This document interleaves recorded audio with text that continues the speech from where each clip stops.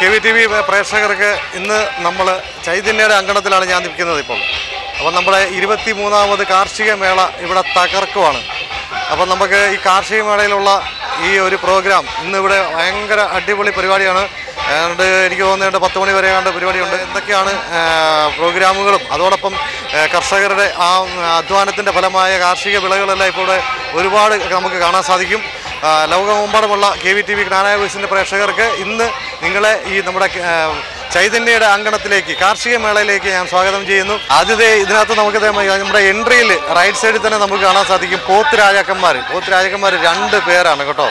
എന്താ അവരുടെ പേരൊക്കെ എഴുതിക്കുന്നതിന്?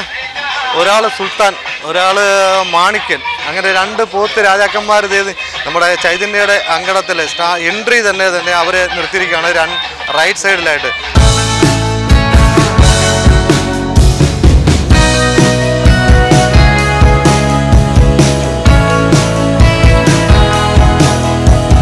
കർഷകരുടെ അധ്വാനത്തിൻ്റെ ഫലമായ കാർഷിക വിളവുകളെല്ലാം ഇവിടെ നിരത്തി വെച്ചിരിക്കുകയാണ്. പ്രേക്ഷകരായ നിങ്ങൾക്ക് എല്ലാവർക്കും നമുക്ക് ആ വിളകൾ കാണാം.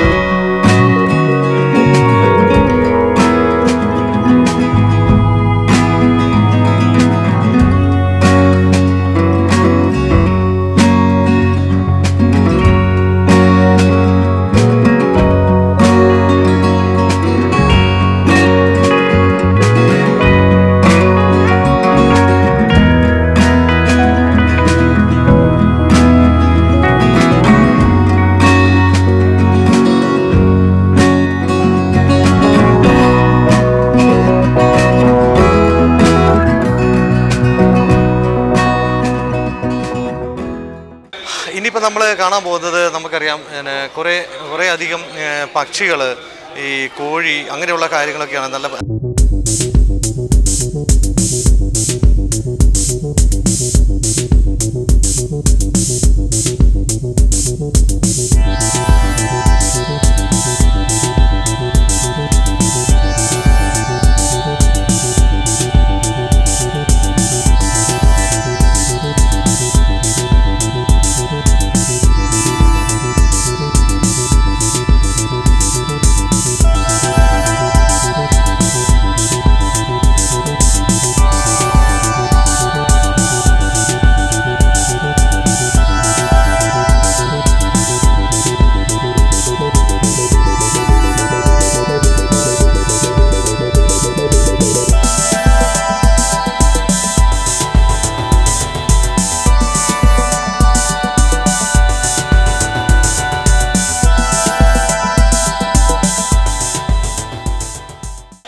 കുയിൽ വളരെ ഭംഗിയുള്ളത്. തലയിലൊരു അതൊക്കെ ഒരു തൂവലൊക്കെ തലയിൽ പൊങ്ങിയിരിക്കുന്ന ഒരു വെറൈറ്റി ആയിരിക്കുന്ന കാലിഫോർണിയ കുയിലായിരുന്നു.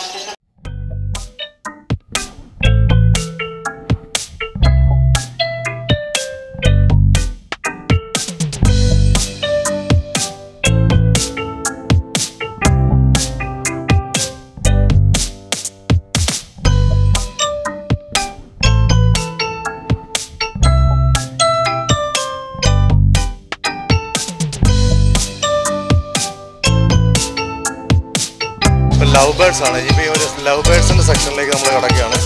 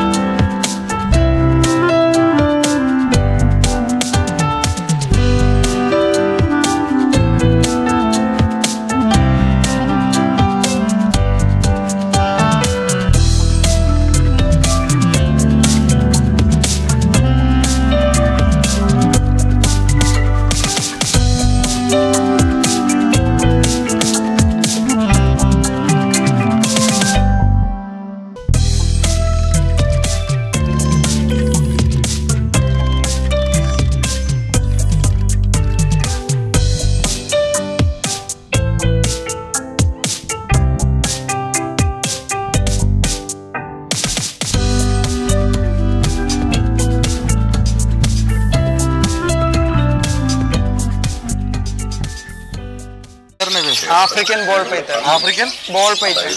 ഓക്കെ. അപ്പം ഈ പാമ്പ് എങ്ങനെയാണ് മനുഷ്യനെ ആക്രമിക്കുന്ന ഉള്ളതാണോ? ഒന്നും ചെയ്തില്ല. ഒന്നും ചെയ്തില്ല. വിഷമില്ല. വിഷമില്ല. വിഷമില്ല. ഇത് ഇത്ര വലിപ്പം ഉണ്ടാവുള്ളൂ? അതോ ഇത് 6 അടി വരെ വരും. 6 അടി. 30 വയസ്സ് വരെ കാണാം. ഇതിന്റെ പേരൊന്നും പറഞ്ഞേ. African ball Python. അപ്പം ഈ നല്ല ഇനം ഒരു പാമ്പാണ്. അത് മനുഷ്യ സ്നേഹിയാണ്. മനുഷ്യരോട് ഒത്തൊരുമിച്ച് അല്ലേ ഒരു ഫ്രണ്ട്സ് എന്നുള്ള രീതിയിൽ പറഞ്ഞോളൂ അല്ലേ. അതിന് കടിക്കൊന്നുമില്ല. അതിന് പല്ലൊന്നും ഇല്ലേ? പല്ലില്ല. അപ്പം ഇത് പെരുമ്പാമ്പിന്റെ ഇനത്തിൽപ്പെട്ടതാണ് ഒരു പാമ്പാണിത്. ഈ പാമ്പ് കടിക്കത്തില്ല. അപ്പം മനുഷ്യന്റെ കൂടെ തന്നെ ഇണങ്ങുന്ന ഒരു പാമ്പാണ്. ഇതിന് എത്ര അടി? 6 അടി വരെ നീളം ഉണ്ടാവും. അത്ര വലുത്. ഇതൊരു ചെറിയതാണ്. ഇതൊരു പെരുമ്പാമ്പിന്റെ സൈസാ അല്ലേ? ഇതിപ്പോ 7 മാസമായതോ? ഒന്നും ചെയ്തില്ല. ഇത് നമ്മുടെ കൂടെ ഇണങ്ങും. നേരത്തെ കയറും. നമുക്ക് ദേഹത്തോടെ ഒക്കെ കയറ്റി വിട്ടാലും തന്നെ കയറി പോകത്തില്ല. കണ്ടോ? ഒന്നും ചെയ്തില്ല. കണ്ടോ? നിങ്ങൾ എവിടെ നിന്നാണ് വരുന്നത്? ഇപ്പോൾ ഈ ചൈതന്യ കാർഷിക മേള 25ാമതൊക്കെ ചൈതന്യ കാർഷിക മേളയിലേക്ക് നിങ്ങളിപ്പോൾ ഇന്നും ഏതാണ്ട് എനിക്ക് തോന്നുന്നത് നമ്മുടെ കോവിഡ് കഴിഞ്ഞിട്ട് ഇവിടെ നല്ല ഒരു അടിപൊളി പരിപാടി അല്ലേ? വീണ്ടും നമ്മൾ ചൈതന്യ കാർഷിക മേള ആരംഭിച്ചിരിക്കുകയാണ്. ഇപ്പം ഇന്ന് വന്നതേ ഉള്ളൂ? അപ്പം എങ്ങനെയുണ്ട് കണ്ടിട്ട് തുടക്കം? ഇപ്പം ഇന്ന് ആൾ വന്നുകൊണ്ടിരിക്കുക അല്ലേ? ഒരു കുറച്ചുകൂടി സമയം കഴിയുമ്പോൾ ഒത്തിരി നന്നായിട്ട് ആളുണ്ടാകും. ഈ ദിവസങ്ങളെല്ലാം നല്ല ആളുണ്ടായിരുന്നു തോന്നുന്നു അല്ലേ? അപ്പം എങ്ങനെയാണ് ഈ കാർഷിക മേള നിങ്ങളെങ്ങനെയാണ് കാണുന്നത്? ഇതിനു മുന്നേ ഒന്നും വന്നിട്ടില്ല. ഓക്കെ. അപ്പം കാർഷിക മേള നല്ല പരിപാടിയാണ്. എല്ലാം ഒത്തിരി സ്റ്റാളുകളുണ്ട്. പക്ഷേ ഇതിന്റെ പണം പൊഴിക്കാറായി. തീർച്ചയായും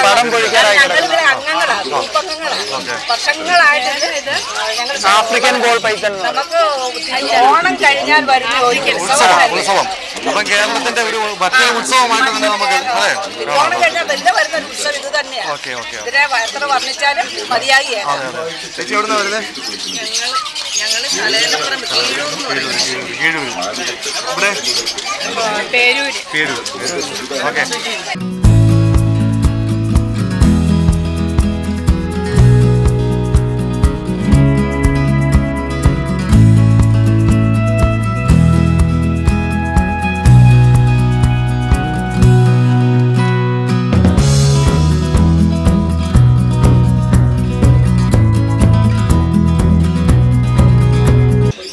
ആഫ്രിക്കൻ സാധനമാണോ?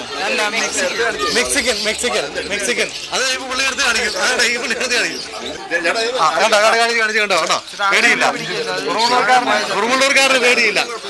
കടിക്കത്തില്ല. ഒന്നും ചെയ്യത്തില്ല. കണ്ടോ പാമ്പ്? ഓക്കെ. അത് ആഫ്രിക്കൻ ഇനത്തിലുള്ളൊരു പാമ്പാണ്. കടിക്കൊന്നുമില്ല.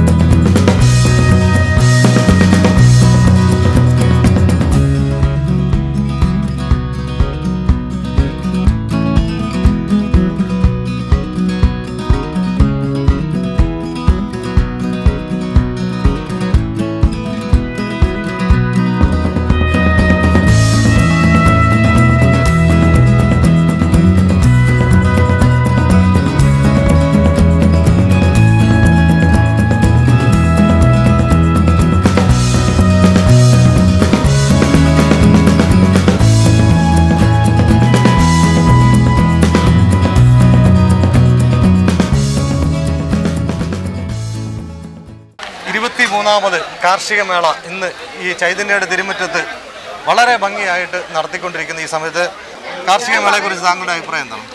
കോട്ടയം അതിരൂപതയുടെ സാമൂഹിക സേവന വിഭാഗമായ ഈ ചൈതന്യ കാർഷിക മേള വളരെ ഭംഗിയായിട്ട് വളരെ ജനപങ്കാളിത്തത്തോടു കൂടി നാനാജാതി മതസ്ഥരെ ഉൾക്കൊള്ളിച്ചുകൊണ്ട് വളരെ നല്ല രീതിയിൽ ഇത് മുന്നേറിക്കൊണ്ടിരിക്കുകയാണ്. നല്ല രീതിയിലുള്ള ജനപങ്കാളിത്തമാണ് ഇതിൻ്റെ പ്രത്യേകതയായിട്ട് കാണുന്നത്. ഗ്രാമങ്ങളിൽ നിന്നും ആളുകൾ അവരുടെ കലാപരിപാടികളുമായി ഇവിടെ എത്തുന്നു. വളരെ സ്നേഹത്തിന്റെ, സന്തോഷത്തിന്റെ, സൗഹൃദത്തിന്റെ നിമിഷങ്ങളിലൂടെയാണ് ആളുകൾ വലിയൊരു കൂട്ടായ്മയിലൂടെ കടന്നു പോയിക്കൊണ്ടിരിക്കുകയാണ് ഇത്. അപ്പൊ എനിക്ക് തോന്നുന്നത് ഇത് ഓണം കഴിഞ്ഞാൽ ഒരു വലിയൊരു ആഘോഷമായിട്ട് ജനങ്ങൾ കഴിയും അല്ലേ? തീർച്ചയായിട്ടും കോട്ടയത്ത് തന്നെ ഏറ്റവും വലിയ ഒരു കൂട്ടായ്മയും വലിയ ഒരു സന്തോഷത്തിന്റെ നിമിഷമാണിത്.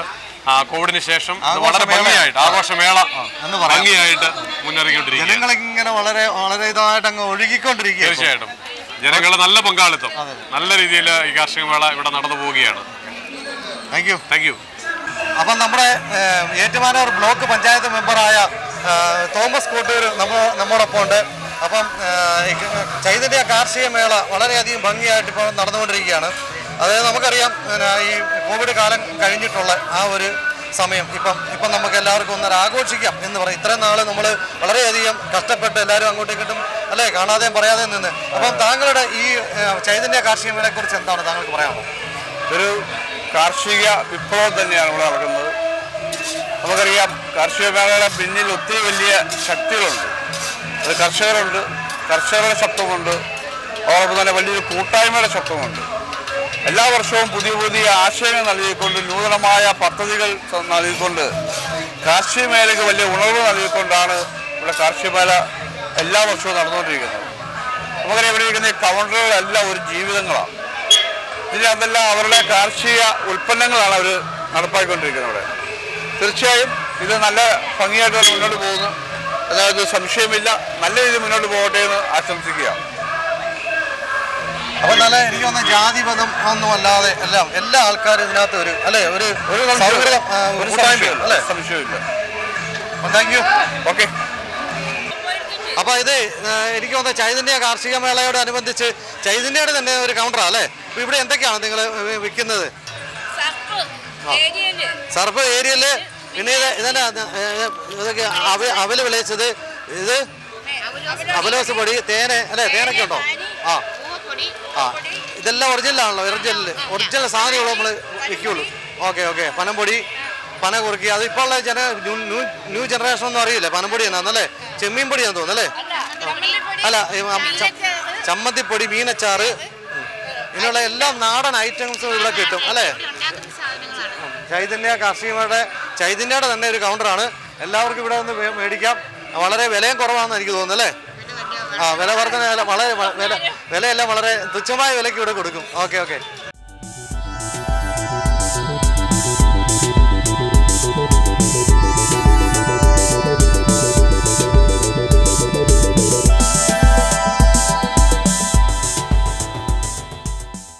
ഇത് പഴയകാല മിഠായികളുടെ ഒരു സ്റ്റാളാണല്ലേ? എന്താ നാരങ്ങ മുട്ടായി ഉണ്ട്, ഗ്യാസ് മുട്ടായി ഉണ്ട് അല്ലേ? പിന്നെ ഇത് കട്ടിമുട്ടായി. അപ്പൊ എല്ലാ മുട്ടായി ഉണ്ട്. പണ്ടത്തെ സിഗരറ്റ് മുട്ടായി വരെ ഉണ്ട്. സിഗരറ്റ് മുട്ടായി കേട്ടോ, സിഗരറ്റ് മുട്ടായി അത് അടിപൊളിയായിട്ട് സിഗരറ്റിൻ്റെ പോലെ തന്നെയുള്ള ഒരു മുട്ടായി. അതുപോലെ നമ്മുടെ പണ്ടത്തെ ഇതും പണ്ടത്തെ ഒരു സിഗരറ്റ് മുട്ടായി ആയിരുന്നു. അപ്പം നമ്മുടെ പഴയകാല സ്മരണകൾ അയവിറക്കാനായിട്ട് സിഗരറ്റ് മുട്ടായി മുതൽ നമ്മുടെ ഗ്യാസ് മുട്ടായി, പിന്നെ ഇതെന്നാ ഇത് തേൻ മുട്ടായി, അങ്ങനെ എന്ന് വേണ്ട മഞ്ചാടി എന്താ ചെറിയ അല്ലേ ഈ ജീരക മുട്ടായി എല്ലാം ഉണ്ട് ഇവിടെ. പഴയകാല സ്മരണകൾ അയവിറക്കാനായിട്ട് എല്ലാത്തരം മുട്ടായികളും ഇവിടെ ഉണ്ട് അല്ലേ?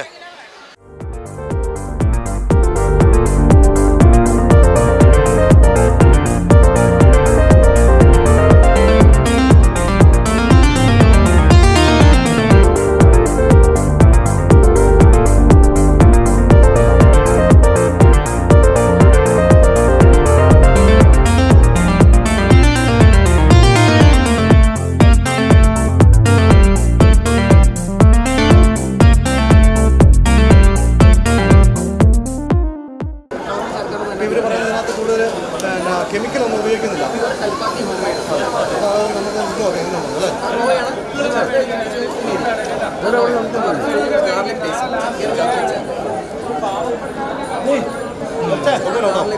നല്ല രുചിയുണ്ട് കേട്ടോ.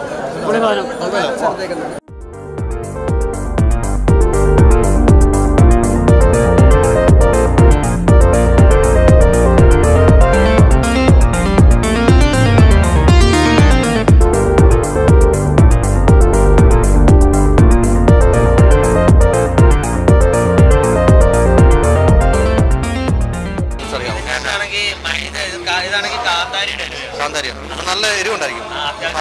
ഇതും അങ്ങനെയാണോ? ഇത് കരിക്കിന്റെ. ഓക്കെ. ഡ്രൈ ഫ്രൂട്ട്സ്, ഈന്തപ്പഴം, പിന്നെ ഗോതമ്പിന്റെ ഹലുവ. അതിനാകുമ്പോ ചില അത്ര വലിയ മധുരം ഇല്ലായിരിക്കും അല്ലേ? മധുരം കുറവാണ്. മധുരമുണ്ട്, എന്നാലും ഷുഗർ പേഷ്യന്റിനൊക്കെ പറ്റും അല്ലേ? ആണല്ലേ? പിന്നെയുള്ള അടുത്ത് പൈനാപ്പിൾ നോർമൽ അല്ലേ? Okay okay orange. ഓക്കെ.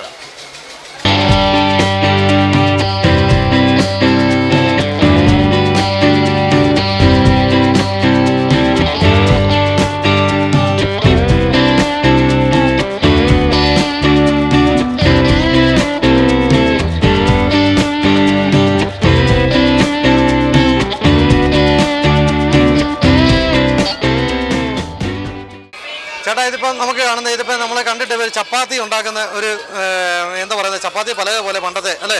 ഇത് ഇലക്ട്രിക്കലാണല്ലേ? അപ്പൊ ഇതിനെ കുറിച്ചൊന്ന് പറഞ്ഞേ, ജനങ്ങൾക്ക് അറിയാമല്ലോ. നമുക്ക് എണ്ണ ഇല്ലാതെ നമുക്ക് ഇതിൽ തന്നെ പരത്താം, ചൂടാം. എണ്ണ വേണ്ട, ഒരു തുള്ളി എണ്ണ ഇല്ലാതെ ചപ്പാത്തി അപ്പൊ ഇതിൽ തന്നെ പരത്ത് ചുടുകയും ചെയ്യാം. ഓക്കെ, ഒന്ന് കാണിച്ചു തരാം. ഇനി വന്നേ. ഇപ്പം പരത്തുകയും ചെയ്ത് ഇനിയിപ്പോ ഇതിൽ തന്നെ ചുടുകയും ചെയ്യും. ചെയ്യേണ്ടത് എത്രയാണ്? നമുക്ക് 1.5 മണിക്കൂർ യൂസ് ചെയ്യുമ്പോഴേക്കും 1 യൂണിറ്റ് കറണ്ട് വരുത്തും. പക്ഷെ 1.5 മണിക്കൂറിന്റെ ആവശ്യം നമുക്ക് വരുന്നില്ല വീട്ടിലാകുമ്പോൾ. ഇതിൽ ദോശയ്ക്കാണെങ്കിൽ മാവ് കോരി ഒഴിക്കുക, പരത്തുക, മറിച്ചിടുക. അപ്പൊ ഇത് ഞാൻ ചോദിക്കുന്നത്, ആദ്യം ചൂടാണെങ്കിൽ കുറച്ച് ടൈം ഒരു 3 മിനിറ്റ് കൊണ്ട് നമുക്ക് ചൂടാകാൻ പറ്റും. ചൂടാകുമ്പോൾ നമ്മൾ ബോൾ വെക്കുക, രണ്ടും കൂടെ ലൈറ്റ് ആയിട്ട് പ്രസ് ചെയ്യാൻ, തുറന്ന് വെക്കുക. അപ്പൊ ഇത് പരത്തുകയും ചെയ്യാം, നമുക്ക് ചുടുകയും ചെയ്യാം. നമുക്ക് ദോശ ഉൾപ്പെടെ 24 ലൈറ്റ് ഇതിൽ ചെയ്തെടുക്കാം. ഇതിൽ ദോശ ഉണ്ടാക്കാം, മുട്ട പൊരിക്കാം, മീൻ വറക്കാം, ചിക്കൻ വറക്കാം, ബ്രെഡ് ടോസ്റ്റ് ചെയ്യാം. അപ്പൊ എല്ലാം ഇതാ പപ്പടം ചൂടാം, എല്ലാ ഐറ്റംസും. പിന്നെ കറണ്ട് പോകുന്നു മാത്രമേ ഉള്ളൂ. 1.5 മണിക്കൂറിൽ നമുക്ക് 1 യൂണിറ്റ് കറണ്ടേ വരുന്നുള്ളൂ. ഇത് തെർമോസ്റ്റേറ്റ് അറ്റാച്ച് ആണ്, കണ്ടിന്യൂസ് വർക്ക് ആവില്ല, കട്ട് ഓഫ് ആണ്. 15 സെക്കൻഡ് ആകുമ്പോൾ തന്നെ നമുക്ക് അടിഭാഗം വെന്ത് കഴിയും. ഒന്ന് മറിച്ചിടുക. ഇപ്പൊ നമുക്ക് വേണമെങ്കിൽ കുഞ്ഞു മക്കളെ കൊണ്ട് നമുക്ക് എണ്ണ നെയ്യൊക്കെ ചേർക്കാം, നിർബന്ധമൊന്നുമില്ല. ഇതിപ്പോ നമുക്ക് കൈ തൊട്ടാ പൊള്ളത്തില്ല, ചെറിയ ചൂട് മാത്രമേ ഉണ്ടാകത്തുള്ളൂ. അപ്പൊ നമുക്ക് വളരെ ടേസ്റ്റിയുമാണ്. അത് മാത്രമല്ല വളരെ ഫാസ്റ്റ് ആയിട്ട് വളരെ എളുപ്പം ചെയ്തെടുക്കാം. പരത്താൻ നിൽക്കണ്ട, പിന്നെ വേറൊരു കല്ല് ചൂടാകാൻ നിൽക്കണ്ട, എല്ലാം നേടോ. പരത്തുകയും ഇതുണ്ടാക്കുകയും എല്ലാം ചെയ്യുന്ന ഒരൊറ്റ മെഷീൻ. ഓക്കെ, അടിപൊളി ചപ്പാത്തി വരുന്നത്, അടിപൊളി ആണോ? അപ്പൊ ഇത്രയ്ക്ക് വളരെ സോഫ്റ്റ് ആയിട്ട് നമുക്ക് ചപ്പാത്തി ഉണ്ടാക്കാൻ പറ്റും അല്ലേ? Okay, very good. ഓക്കെ, കാണാം. പുറത്തിനൊക്കെ നല്ല ഒരു മസാജും കിട്ടിക്കഴിഞ്ഞാൽ ഓക്കെ.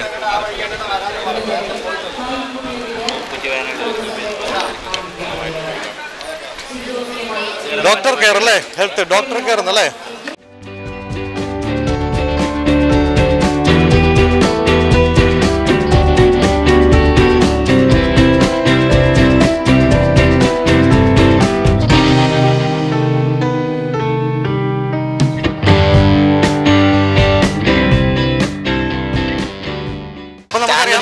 ഇന്ന് ഇവിടെ ഈ കാർഷിക മേളയോടനുബന്ധിച്ച് എല്ലാത്തരം സ്റ്റാളുകളും ഇവിടെ ഉണ്ട്. ഇവിടെ കയറിയ ഒരു മേളയുടെ ഒരു പ്രതീതിയാണ്.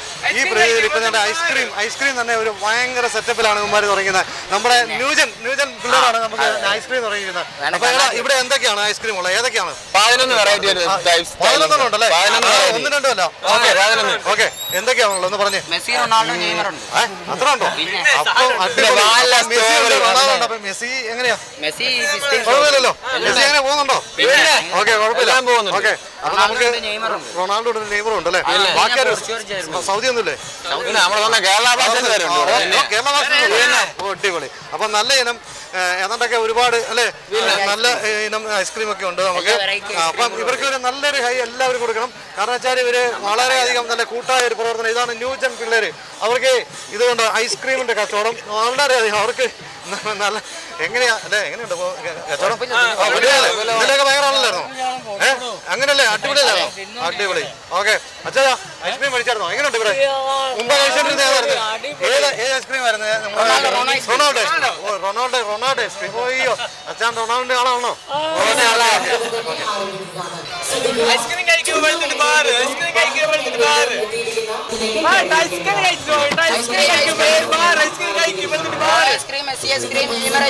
നല്ല തിരക്കല്ലേ അവിടെ? നല്ല തിരക്കാണല്ലോ ഐസ്ക്രീം.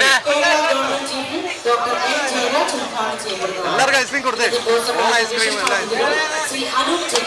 കാർഷിക മേളയിൽ വന്നിരിക്കുന്നതാണല്ലോ. ഇന്ന് എങ്ങനെയുണ്ട് കാർഷിക മേള? കണ്ടോ? മൊത്തം എല്ലാവരും കണ്ടോ? കണ്ടോ? കണ്ടിട്ട് എങ്ങനെയുണ്ട്? അടിപൊളി, ഭംഗിയായിരിക്കുന്നു. അതായത് നമുക്കറിയാവുന്ന എന്നാന്ന് വെച്ചാൽ നമ്മുടെ കോവിഡ് കാലം കഴിഞ്ഞിട്ടുള്ള ആദ്യത്തെ അല്ലേ? എങ്ങനെ ഉണ്ടായിരുന്നു? അതിന്റെ തിരക്കുണ്ട്. അടിപൊളിയാ. കടുത്തുരുത്തി മേഖല. ഓക്കെ, കടുത്തുരുത്തി മേഖലയിൽ നിങ്ങളുടെ പരിപാടികളൊക്കെ ഉണ്ടായിരുന്നു. അതാ കഴിഞ്ഞോ? അടിപൊളി. കൺഗ്രാജുലേഷൻ. അപ്പം ഫാമിലിയായിട്ടാണോ പരിപാടി? അപ്പം കൺഗ്രാജുലേഷൻ ചേച്ചി. ഓക്കെ, പിള്ളേരെ നോട്ടത്തില്ലേ? നിങ്ങൾ ഫ്രീ ആയിട്ടൊക്കെ പോകാൻ. ഓക്കെ ഓക്കെ, കൊള്ളാം. ഓക്കെ, അപ്പം നല്ല വരട്ടെ. Okay, by. കിട്ടണം പിള്ളേരുടെ ഐസ്ക്രീം. അടിപൊളി ഐസ്ക്രീം. അടിപൊളി ഐസ്ക്രീം. ഓക്കെ, കാർത്തി.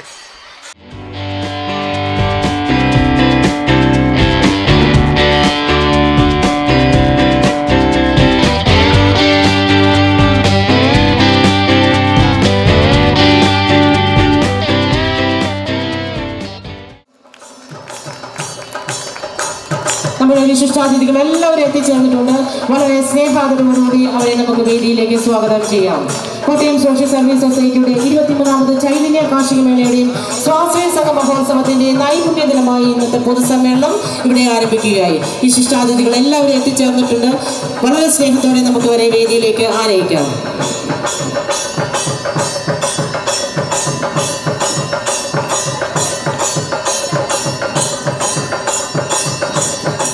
ആദ്യമായി ഈശ്വര പ്രാർത്ഥന.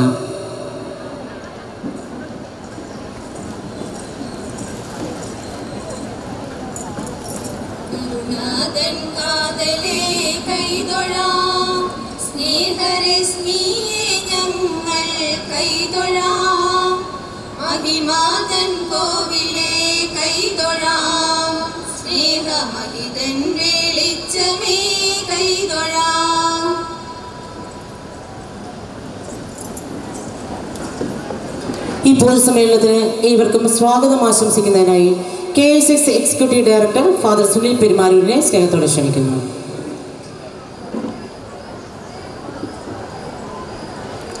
യോഗാധ്യക്ഷൻ ശ്രീ ജോസ് കെ മാണി MP, നമ്മുടെ മീറ്റിംഗ് ഔപചാരികമായി ഉദ്ഘാടനം ചെയ്യുന്ന doctor N Jayaraj, വിശിഷ്ടാതിഥികൾ Shri Anoop Jacob MLA, Shri Mani C Kappan MLA, ആശംസകൾ അർപ്പിക്കുന്ന ഫാദർ ബിനു കുന്നത്ത്, Ranjini George, Shri Johnny Thottungal, Shri Sunny പുതയിടം, Shri Thomas Kottoor, Shrimati Shiny Philip, Shri Thomas Ouseph, Shrimati Bessy Jose, എൻ്റെ പ്രിയപ്പെട്ട സഹപ്രവർത്തകർ, മീഡിയ പ്രവർത്തകർ, സ്വാശ്രയ സംഘാംഗങ്ങൾ, പ്രിയപ്പെട്ട സുഹൃത്തുക്കൾ, ബഹുമാന്യരായ വൈദികർ, സ്നേഹമുള്ള നാട്ടുകാർ, കോട്ടയം അതിരൂപതയുടെ സാമൂഹിക സേവന പ്രസ്ഥാനമായ കോട്ടയം സോഷ്യൽ സർവീസ് സൊസൈറ്റിയുടെ നേതൃത്വത്തിൽ 23ാമത് ചൈതന്യ കാർഷിക മേളയുടെ 6ാം ദിനത്തിൽ നാം പ്രവേശിച്ചു കഴിഞ്ഞു. ഇന്ന് നൈപുണ്യ ദിനമായിട്ട് നാം ആചരിക്കുകയാണ്.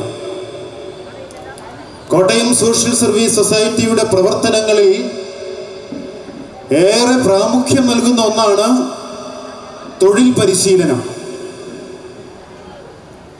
സുസ്ഥിരമായിട്ടുള്ള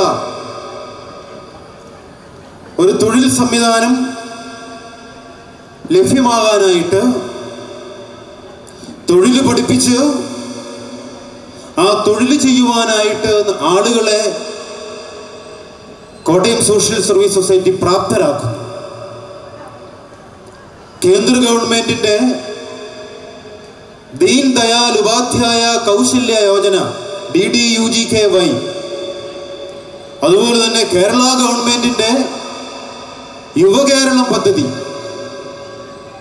നബാർഡിന്റെ സഹകരണത്തോടു കൂടിയുള്ള ഒട്ടനവധി സ്കിൽ ട്രെയിനിങ് പ്രോഗ്രാംസ് എല്ലാം ഇതിന് ഉദാഹരണമാണ്. തൊഴിൽ ചെയ്ത് തൊഴിൽ പഠിച്ച് സ്വയം തൊഴിൽ പദ്ധതികൾ ആവിഷ്കരിച്ച് ഒരു സാമ്പത്തികമായിട്ടുള്ള ഒരു സുസ്ഥിതി കൈവരിക്കുവാൻ നമുക്കെല്ലാവർക്കും കഴിയട്ടെ എന്ന് ഈ തരുണത്തിൽ ഞാൻ പ്രത്യേകമായിട്ട് ആശംസിക്കുകയാണ്. ഇന്നേ ദിവസം നമ്മൾ പ്രത്യേകമായി അഭിമാനത്തിൻ്റെ മുഹൂർത്തത്തിലൂടെയാണ് കടന്നു പോകുന്നത്. കാർഷിക കേരളം ഉറ്റുനോക്കുന്ന മധ്യ കേരളത്തിലെ ഏറ്റവും ഗണനീയമായ കാർഷിക മേളയായി ചൈതന്യ കാർഷിക മേള മാറിക്കഴിഞ്ഞിരിക്കുകയാണ്. 23 വർഷക്കാലം കാർഷിക മേള സംഘടിപ്പിച്ച കേരളത്തിലെ ആദ്യത്തെ സന്നദ്ധ സേവന പ്രസ്ഥാനമാണ് കോട്ടയം സോഷ്യൽ സർവീസ് സൊസൈറ്റി. ഈ വർഷവും കൃഷി വകുപ്പിൻ്റെ പങ്കാളിത്തത്തോടും അംഗീകാരത്തോടും കൂടിയാണ് നമ്മൾ കാർഷിക മേള നടത്തുന്നത്. അതുപോലെ തന്നെ കേരളത്തിലെ 5 ജില്ലകളിലെ ആയിരക്കണക്കിന് കുടുംബങ്ങളെ അണിനിരത്തിക്കൊണ്ടുള്ള സ്വാശ്രയ സംഘ മഹോത്സവമാണ് ഈ 7 ദിവസങ്ങളിലായിട്ട് ഇവിടെ നടക്കുക. ഈ ഒരു കാർഷിക മേള കാർഷിക മേഖലയ്ക്ക് ഒരു പുതിയ ജീവൻ ഉണ്ടാകട്ടെ, അതുപോലെ തന്നെ സ്വാശ്രയ സംഘ മഹോത്സവം സ്വാശ്രയ സംഘങ്ങൾക്ക് ഏറെ ശാക്തീകരണത്തിന് കാരണമായി തീരട്ടെ എന്ന് ആശംസിച്ചുകൊണ്ട് എന്നിൽ അർപ്പിതമായിരിക്കുന്ന കർത്തവ്യത്തിലേക്ക് ഞാൻ കടക്കുകയാണ്. നമ്മുടെ ഇന്നത്തെ വിശിഷ്ട അതിഥികൾ ബഹുമാന്യനായ അനൂപ് ജേക്കബ് MLA ആണ്. നമുക്കറിയാം, കോട്ടയം സോഷ്യൽ സർവീസ് സൊസൈറ്റിയുടെ വളർച്ചയുടെ പാതയിൽ ഏറെ സംഭാവന ചെയ്ത ഒരു വ്യക്തിത്വമാണ് അനൂപ് സാർ. പതിവായിട്ട് എല്ലാ കാർഷിക മേളകളിലും അദ്ദേഹം സംബന്ധിക്കാറുണ്ട്. TM ജേക്കബ് സാറിൻ്റെ കാലം മുതൽക്ക് തന്നെ ചൈതന്യമായിട്ട് ആ കുടുംബത്തിന് നല്ലൊരു ബന്ധമുണ്ട്. അദ്ദേഹം വളരെ ജനകീയനായൊരു നേതാവാണ്. KSSന് നല്ലൊരു അഭ്യുദയകാംക്ഷിയാണ്.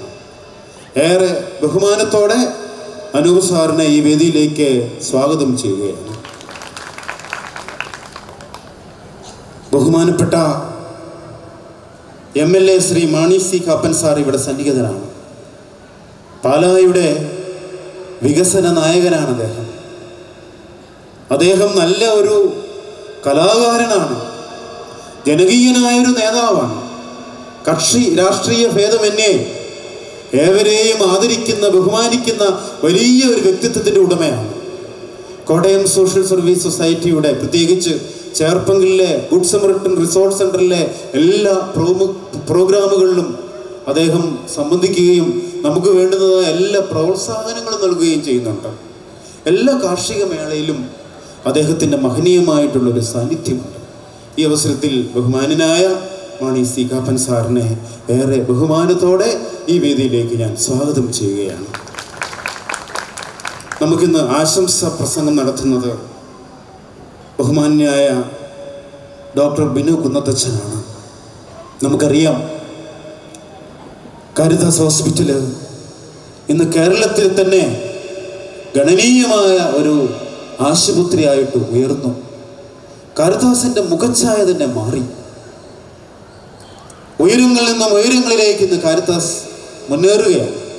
അതിൻ്റെ എല്ലാം പിന്നിൽ പ്രവർത്തിക്കുന്ന ഏറ്റവും വലിയ പ്രേരക ശക്തി, കാരണഭൂതൻ കാരിതാസിൻ്റെ ഡയറക്ടർ ബഹുമാനനായ ബിനോച്ചനാണ്. അച്ഛൻ്റെ ആ നേതൃത്വ പാഠവുമാണ്, ആ സ്കിൽസാണ്, കപ്പാസിറ്റീസാണ്. ചൈതന്യയും കാരിതാസും ഒരേ കുടുംബം പോലെയാണ്. ഞങ്ങൾ അങ്ങോട്ടും ഇങ്ങോട്ടും പരസ്പരം സഹകരിച്ച് പ്രവർത്തിക്കുന്ന 2 രൂപതയിലെ 2 വലിയ പ്രസ്ഥാനങ്ങളാണ്. ബിനോച്ചൻ ചൈതന്യക്ക് നൽകുന്ന എല്ലാ സേവനത്തെയും ഈ അവസരത്തിൽ പ്രത്യേകമായിട്ട് അനുസ്മരിച്ചുകൊണ്ട് ബഹുമാന്യനായ ബിനോച്ചനെ ഈ വേദിയിലേക്ക് സ്വാഗതം ചെയ്യുന്നു. സിനി ആർട്ടിസ്റ്റ് രഞ്ജിനി ജോർജ് ഇവിടെ സന്നിഹിതയാണ്. ഒട്ടനവധി സിനിമയിൽ അഭിനയിച്ച് സിനിമാ ലോകത്ത് മുന്നേറുന്ന നമ്മുടെ തന്നെ ഭാഗമായ ഒരു കൊച്ചു കലാകാരിയാണ്. നല്ലൊരു ഭാവി രഞ്ജിനിക്കുണ്ട്. രഞ്ജിനിയുടെ മുന്നോട്ടുള്ള ഭാവിയിൽ എല്ലാ ആശംസകളും ശ്രേയസ്സും നന്മയും ഈ അവസരത്തിൽ പ്രത്യേകമായിട്ട് ആശംസിച്ചുകൊണ്ട് രഞ്ജിനി ജോർജിനെ ഈ വേദിയിലേക്ക് സ്വാഗതം ചെയ്യുന്നു. കല്ലറ ഗ്രാമപഞ്ചായത്തിൻ്റെ president Shri Johnny Thottungal sir ഇവിടെ എത്തിയിട്ടുണ്ട്. നമുക്കറിയാം KSSന്റെ പ്രവർത്തനങ്ങളിൽ സജീവ പങ്കാളിത്തം വഹിച്ചുകൊണ്ട് നമുക്ക് വേണ്ടുന്ന എല്ലാ സഹായ സഹകരണങ്ങളും ചെയ്തു തരുന്ന വലിയൊരു വ്യക്തിത്വമാണ് ജോണിച്ചേട്ടൻ. ജോണിച്ചേട്ടനെ ഏറെ സ്നേഹത്തോടെ ഈ വേദിയിലേക്ക് സ്വാഗതം ചെയ്യുന്നു. വെളിയന്നൂർ ഗ്രാമപഞ്ചായത്തിൻ്റെ പ്രസിഡന്റ് ശ്രീ സണ്ണി പുതിയിടം. സണ്ണിച്ചേട്ടനും ഉഴൂർ മേഖലയിലുള്ള സ്വാശ്രയ സംഘ പ്രവർത്തനങ്ങൾക്ക് മുൻ നേതൃത്വം നൽകിക്കൊണ്ട് വേണ്ടുന്നതായ എല്ലാ സഹായഹസ്തവും നൽകുന്ന ഒരു വലിയ വ്യക്തിത്വമാണ്. സണ്ണിച്ചേട്ടനെയും ഏറെ സ്നേഹത്തോടെ ഈ വേദിയിലേക്ക് സ്വാഗതം ചെയ്യുകയാണ്. ഏറ്റുമാനൂർ ബ്ലോക്ക് പഞ്ചായത്തിൻ്റെ മെമ്പർ ശ്രീ തോമസ് കോട്ടൂർ. ചൈതന്യയിൽ നടക്കുന്ന മിക്കവാറും KSS പ്രോഗ്രാമുകളിൽ അദ്ദേഹം സന്നിഹിതനാവുകയും നമുക്ക് വേണ്ടുന്ന എല്ലാ സഹായ സഹകരണങ്ങളും ചെയ്തു തരികയും ചെയ്യുന്ന ഒരു വലിയ സാമൂഹിക പ്രവർത്തകനാണ് തോമസ് ചേട്ടനെ ഏറെ സ്നേഹത്തോടെ ഞാൻ ഈ വേദിയിലേക്ക് സ്വാഗതം ചെയ്യുകയാണ്. Kottayam municipal councillor Shrimati Shiny Philip. നമുക്കേറെ KSSന് നല്ലൊരു സഹകാരിയും നല്ലൊരു അഭ്യുദയകാംക്ഷിയുമാണ്. ഷൈനി ടീച്ചറിനെ സ്നേഹത്തോടെ ഈ വേദിയിലേക്ക് സ്വാഗതം ചെയ്യുകയാണ്. കോട്ടയം സോഷ്യൽ സർവീസ് സൊസൈറ്റിയുടെ ഏറ്റവും വലിയ ശക്തി സ്വാശ്രയ സംഘങ്ങളാണ്. സ്വാശ്രയ സംഘങ്ങളുടെ എല്ലാം, പ്രത്യേകിച്ച് പുരുഷ സ്വാശ്രയ സംഘങ്ങളുടെ കേന്ദ്രതല ഫെഡറേഷൻ പ്രസിഡന്റ് ശ്രീ തോമസ് ഔസേപ്പിനെ ഏറെ സ്നേഹത്തോടെ ഈ വേദിയിലേക്ക് ഞാൻ സ്വാഗതം ചെയ്യുന്നു. എൻ്റെ സഹപ്രവർത്തകരായ പ്രിയപ്പെട്ട ബെസ്സി ജോസ് ഉൾപ്പെടെയുള്ള എല്ലാ KSS ടീം അംഗങ്ങളെയും ഏറെ സ്നേഹത്തോടെ ഈ വേദിയിലേക്ക് സ്വാഗതം ചെയ്യുന്നു. പ്രിയപ്പെട്ട എല്ലാ മീഡിയ പ്രവർത്തകരെയും പ്രിയപ്പെട്ട നാട്ടുകാരെയും ബഹുമാന്യരായ വൈദികരെയും പ്രത്യേകമായി ഈ വേദിയിലേക്ക് സ്വാഗതം ചെയ്യുകയാണ്. ഇന്ന് മലങ്കര അതുപോലെ തന്നെ ചുങ്കം മേഖലയിൽ നിന്നും ഇവിടെ എത്തിച്ചേർന്നിട്ടുള്ള എല്ലാ സ്വാശ്രയ സംഘാംഗങ്ങളെയും പ്രത്യേകമായി ഈ വേദിയിലേക്ക് സ്വാഗതം ചെയ്തുകൊണ്ട് എൻ്റെ വാക്കുകളെ ഞാൻ ഉപസംഹരിക്കുന്നു. നന്ദി, നമസ്കാരം. വിശിഷ്ടാതിഥി എത്തിയ ശ്രീ അനു ജേക്കബ് MLA നമ്മളോട് സംസാരിക്കുന്നതിനായി സ്നേഹപൂർവ്വം ക്ഷണിക്കുന്നു. മാനസി കാപ്പൻ MLA, പ്രിയപ്പെട്ട doctor Binu കുന്നത്തച്ഛൻ, Shri Ranjini George, Shri Johnny Thottungal, Sunny Puthiyidam, Shri Thomas Kottoor, Shri Shiny Philip, Shri Thomas Ouseph, Shri Bessy Jose, പ്രിയപ്പെട്ട സുനിലച്ചൻ, മറ്റെല്ലാ ബഹുമാന്യരെ, ഇവിടെ കടന്നു വന്നിരിക്കുന്ന സഹോദരന്മാരെ, സ്നേഹിതരെ, 23ാമത് ചൈതന്യ കാർഷിക മേള അതിൻ്റെ 6ാം ദിവസത്തിലേക്ക് ഇന്ന് കടന്നിരിക്കുകയാണ്. വീണ്ടും ഈ കാർഷിക മേളയിൽ എത്താൻ കഴിഞ്ഞതിൽ ഉള്ള സന്തോഷവും ചാരിതാർത്ഥ്യവും അറിയിക്കട്ടെ. ഒരു ഇടവേളയ്ക്ക് ശേഷമാണ് വിപുലമായ നിലയിൽ വീണ്ടും കാർഷിക മേള ഇന്നിവിടെ നടത്തപ്പെടുന്നത്. 1-2 വർഷം നമുക്ക് പരിമിതിയായിരുന്നു. കോവിഡുമായി ബന്ധപ്പെട്ടുള്ള പ്രവർത്തനങ്ങളും അതിൻ്റെ നിബന്ധനകളുമൊക്കെ പലപ്പോഴും ഈ കാർഷിക മേളയ്ക്ക് പരിമിതികൾ ഉണ്ടായിരുന്നു. വീണ്ടും വളരെ പൂർവാധികം ഭംഗിയോടെ ഇന്ന് 23ാമത് വർഷത്തിലേക്ക് ഇത് കടക്കുകയാണ്. ഇവിടെ അച്ഛൻ സൂചിപ്പിച്ചതുപോലെ കാൽ നൂറ്റാണ്ട് പിന്നിടാൻ പോകുന്ന ഏറ്റവും പ്രധാനപ്പെട്ട ഒരു കാർഷിക മേള ഇന്ന് കേരളത്തിൽ, അത് തീർച്ചയായിട്ടും ഇവിടെ ചൈതന്യയുടെ ആഭിമുഖ്യത്തിൽ ഇവിടെ നടത്തപ്പെടുന്നത് തന്നെയാണ്. അത് സോഷ്യൽ സർവീസ് സൊസൈറ്റി അത് എത്രമാത്രം കൃത്യതയോടെ അത് നടത്തുന്നു. ഈ കാർഷിക മേളയുടെ ഭാഗമാവുവാൻ കേരളത്തിൻ്റെ തന്നെ വിവിധ ദിക്കുകളിൽ നിന്ന് നൂറുകണക്കിന് ആൾക്കാർ ഇങ്ങോട്ട് കടന്നു വരികയാണ്. പുതിയ കാര്യങ്ങൾ മനസ്സിലാക്കാൻ, അറിവുകൾ പങ്കിടാൻ ഒക്കെ കഴിയുന്ന ഒരു വലിയ വേദിയായി ഇതിന്ന് മാറിയിരിക്കുന്നു. എനിക്ക് തോന്നുന്ന അതിശയോക്തിപരമായി പറയുകയില്ല, കാർഷിക മേഖലയിൽ ആധികാരികമായ ഒരു സ്ഥാനം ഇന്ന് ചൈതന്യ കാർഷിക മേളയ്ക്ക് ഇന്ന് കൈവന്നിരിക്കുകയാണ്. എല്ലാ തലങ്ങളിലും അത് നമുക്ക് കാണുവാൻ സാധിക്കും. അതുകൊണ്ട് തന്നെ തീർച്ചയായിട്ടും ഞാൻ പ്രത്യേകമായി അനുമോദിക്കുകയും അഭിനന്ദിക്കുകയും ചെയ്യുന്നു. ഓരോ വർഷം ചെല്ലുന്തോറും കൂടുതൽ മികവോടെ, ഇന്ന് നമുക്കറിയാം ശാസ്ത്രീയമായുള്ള ഒരുപാട് മാറ്റങ്ങളും പുതിയ അറിവുകളും ഒക്കെ ഇന്ന് കാർഷിക മേഖലയിൽ കടന്നു വരുന്നുണ്ട്. അതെല്ലാം പരിചയപ്പെടുവാനുള്ള വേദിയായി ഇത് മാറുന്നു. ഞാൻ അതുകൊണ്ടാണ് പറഞ്ഞത്, വളരെ ആധികാരികമായ ഒന്നായി കേരളത്തിൽ ഇന്ന് ചൈതന്യ കാർഷിക മേള മാറിയിരിക്കുകയാണ്. ഇന്നത്തെ ദിവസം നൈപുണ്യ ദിനമായിട്ട് ഓരോ ദിവസത്തിനും അതിൻ്റേതായ പ്രത്യേകതകൾ മാറ്റിവെച്ചുകൊണ്ട് ഇന്ന് നൈപുണ്യ വികസനവും അതുമായി ബന്ധപ്പെട്ടുള്ള കാര്യങ്ങൾ ഒക്കെ ചർച്ച ചെയ്യുവാനും ഇന്ന് ഈ വേദി മാറുകയാണ് എന്ന് ഞാൻ മനസ്സിലാക്കുന്നു. അതുകൊണ്ട് തീർച്ചയായിട്ടും വളരെ വ്യത്യസ്തമായ, ഒരു പക്ഷേ കാലം ആവശ്യപ്പെടുന്ന പുതിയ മാറ്റങ്ങളെ കൂടി ഉൾപ്പെടുത്തിക്കൊണ്ട്, ഇപ്പോൾ കാർഷിക മേള എന്ന നിലയിൽ അതിനെ പരിമിതപ്പെടുത്തുകയല്ല, കാർഷിക മേളയിൽ അതിനോട് അനുബന്ധമായ ഒട്ടനവധി കാര്യങ്ങളും വ്യത്യസ്തമായ വിഷയങ്ങളുമൊക്കെ അവതരിപ്പിച്ചുകൊണ്ട് വൈവിധ്യങ്ങളെ ഇന്ന്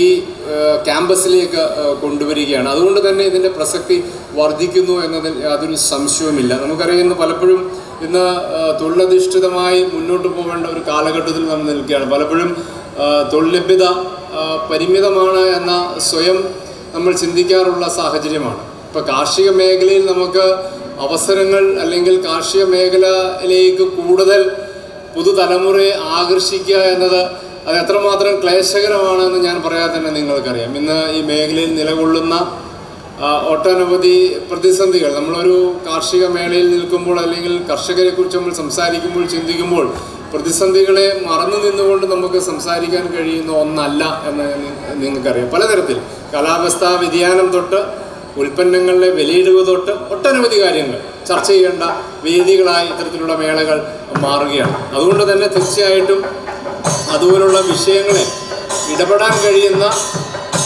സന്ദർഭങ്ങളായത് മാറുന്നു. നമുക്ക് ഈ മേഖലയിൽ ഒരു പരിരക്ഷ നമുക്ക് ലഭ്യമാക്കാൻ കഴിയും, കർഷകരെ എങ്ങനെ നമുക്ക് ചേർത്ത് നിർത്താൻ കഴിയും, ഇതൊക്കെ തീർച്ചയായിട്ടും ഏറെ ശ്രദ്ധേയമായ ഇടപെടലിലൂടെ നമുക്ക് നീങ്ങേണ്ടതായിട്ടുണ്ട്. ദീർഘമായ വാക്കുകളിലേക്ക് കടക്കുന്നില്ല. നമ്മുടെ പ്രിയപ്പെട്ട MP അദ്ദേഹം ഇവിടെ എത്തിച്ചേരുകയാണ്.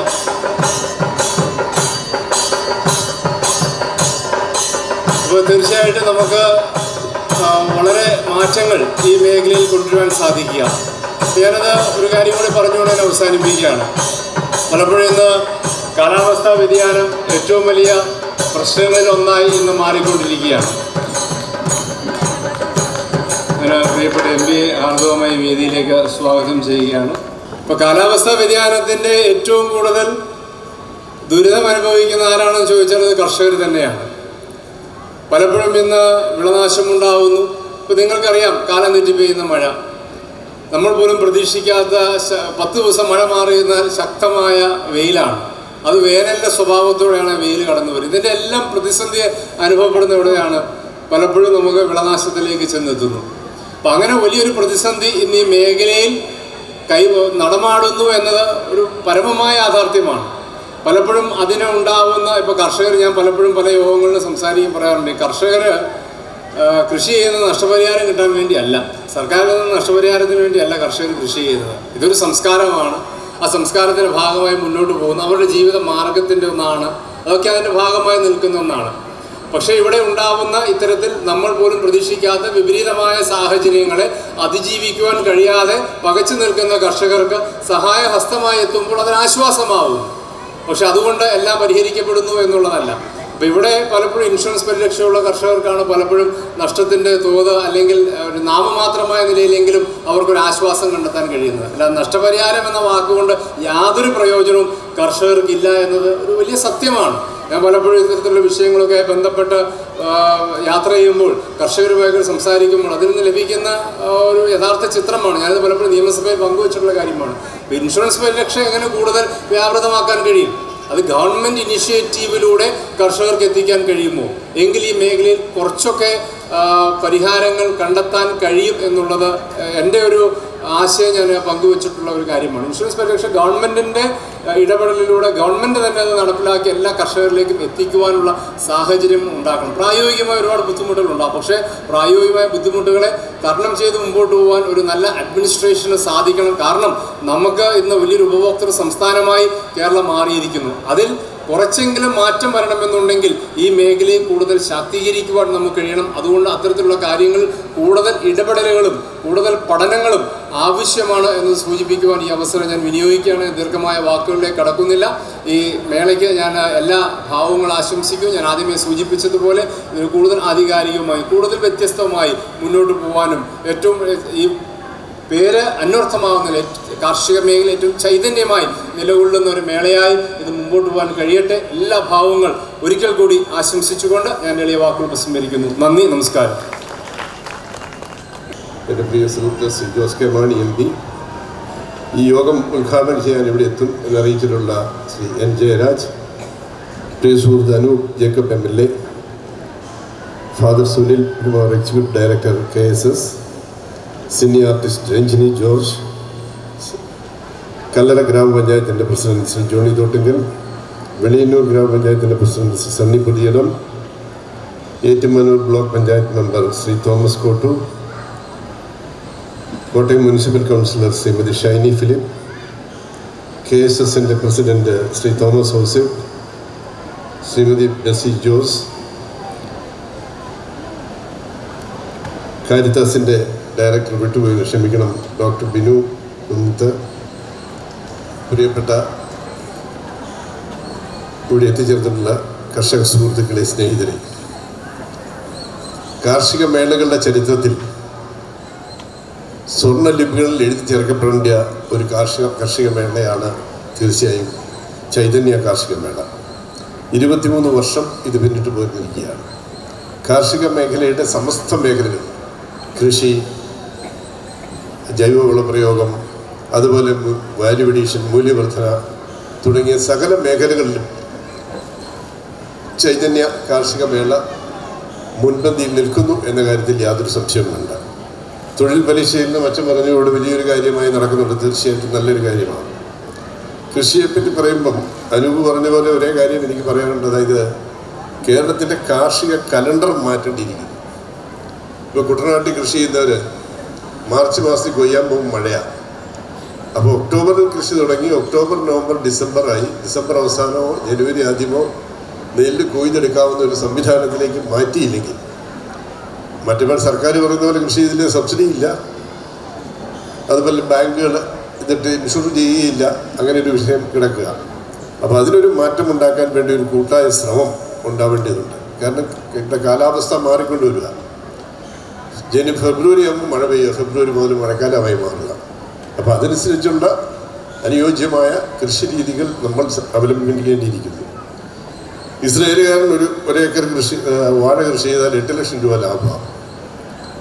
അവർ കൃഷി ചെയ്യുന്നത് ആ മണ്ണിൻ്റെ ഫലഭൂയിഷ്ടി, ഏറ്റവും ഗുണമുള്ള വിത്തുകൾ, അതിനകത്ത് ഏറ്റവും ഈൽഡ് കിട്ടാവുന്ന സാഹചര്യം, അതിൻ്റെ മൂല്യവർധന, ഇതെല്ലാം കൂട്ടി ചെയ്യുന്നതുകൊണ്ടാണ് കൃഷി അവിടെ ലാഭകരമായി മാറുന്നത്.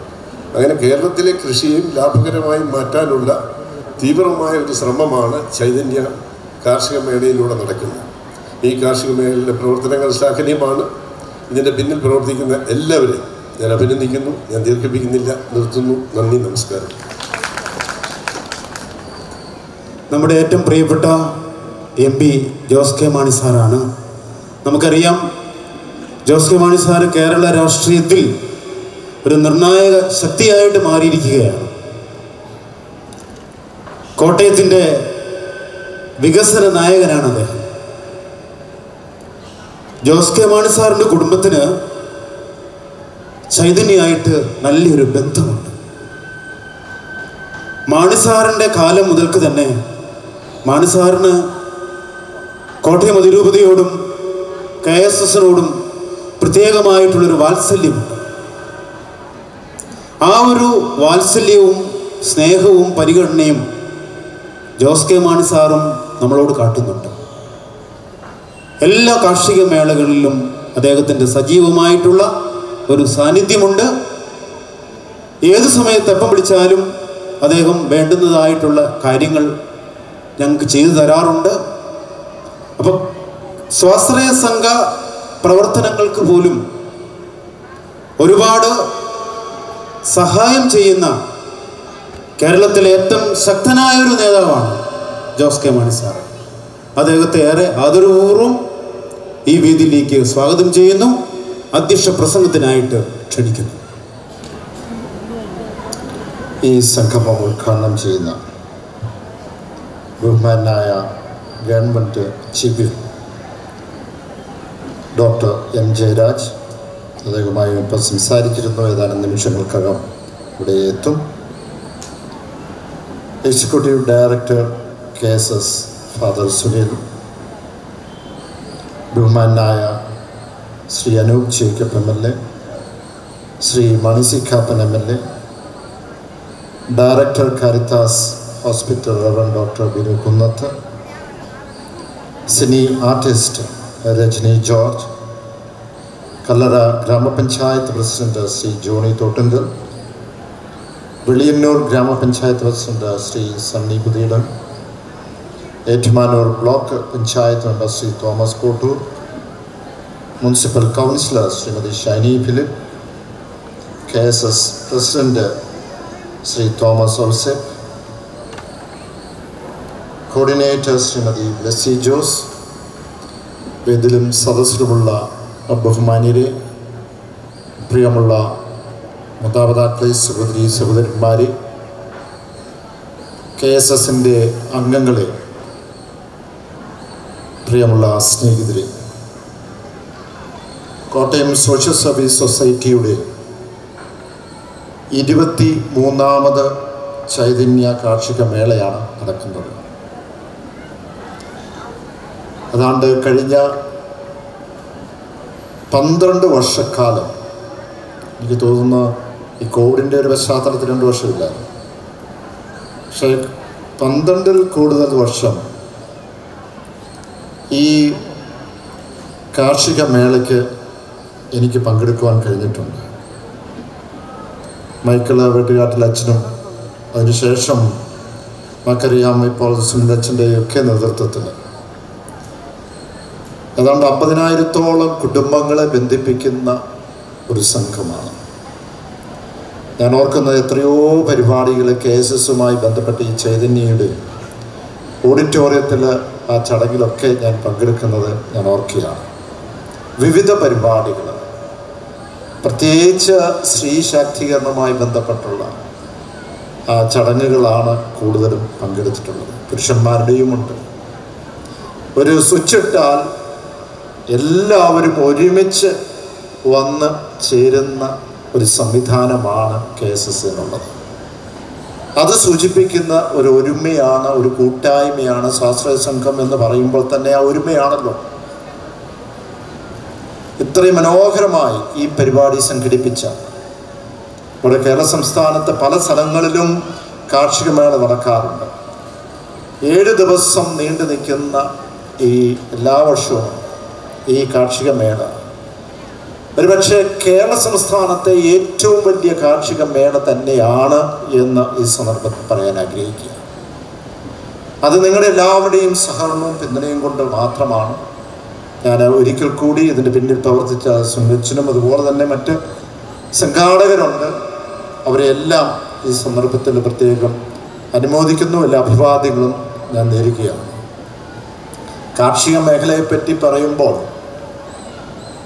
പണ്ടൊക്കെ അതൊരു പാഷനായിട്ട് കൊണ്ടുപോകുമായിരുന്നു. നമുക്കറിയാം, നമ്മുടെ ആളുകളൊക്കെ കാർഷിക രംഗത്തേക്ക് ഇറങ്ങി, പ്രത്യേകിച്ച് നമ്മുടെ കുടിയേറ്റ മേഖല, അത് ഇടുക്കി എടുത്താലും കണ്ണൂരും കോഴിക്കോടും അങ്ങനെ കാസർഗോഡും ഏത് പ്രദേശത്തെടുത്താലും മലയോര പ്രദേശങ്ങളിലൊക്കെ നമ്മൾ കാണുന്ന അവിടെ ആളുകൾ ചെന്ന് കൃഷി ചെയ്ത് അധ്വാനിച്ച്, അതിവിടെ പടിഞ്ഞാറൻ മേഖലയാണെങ്കിലും ഒക്കെ കാണും.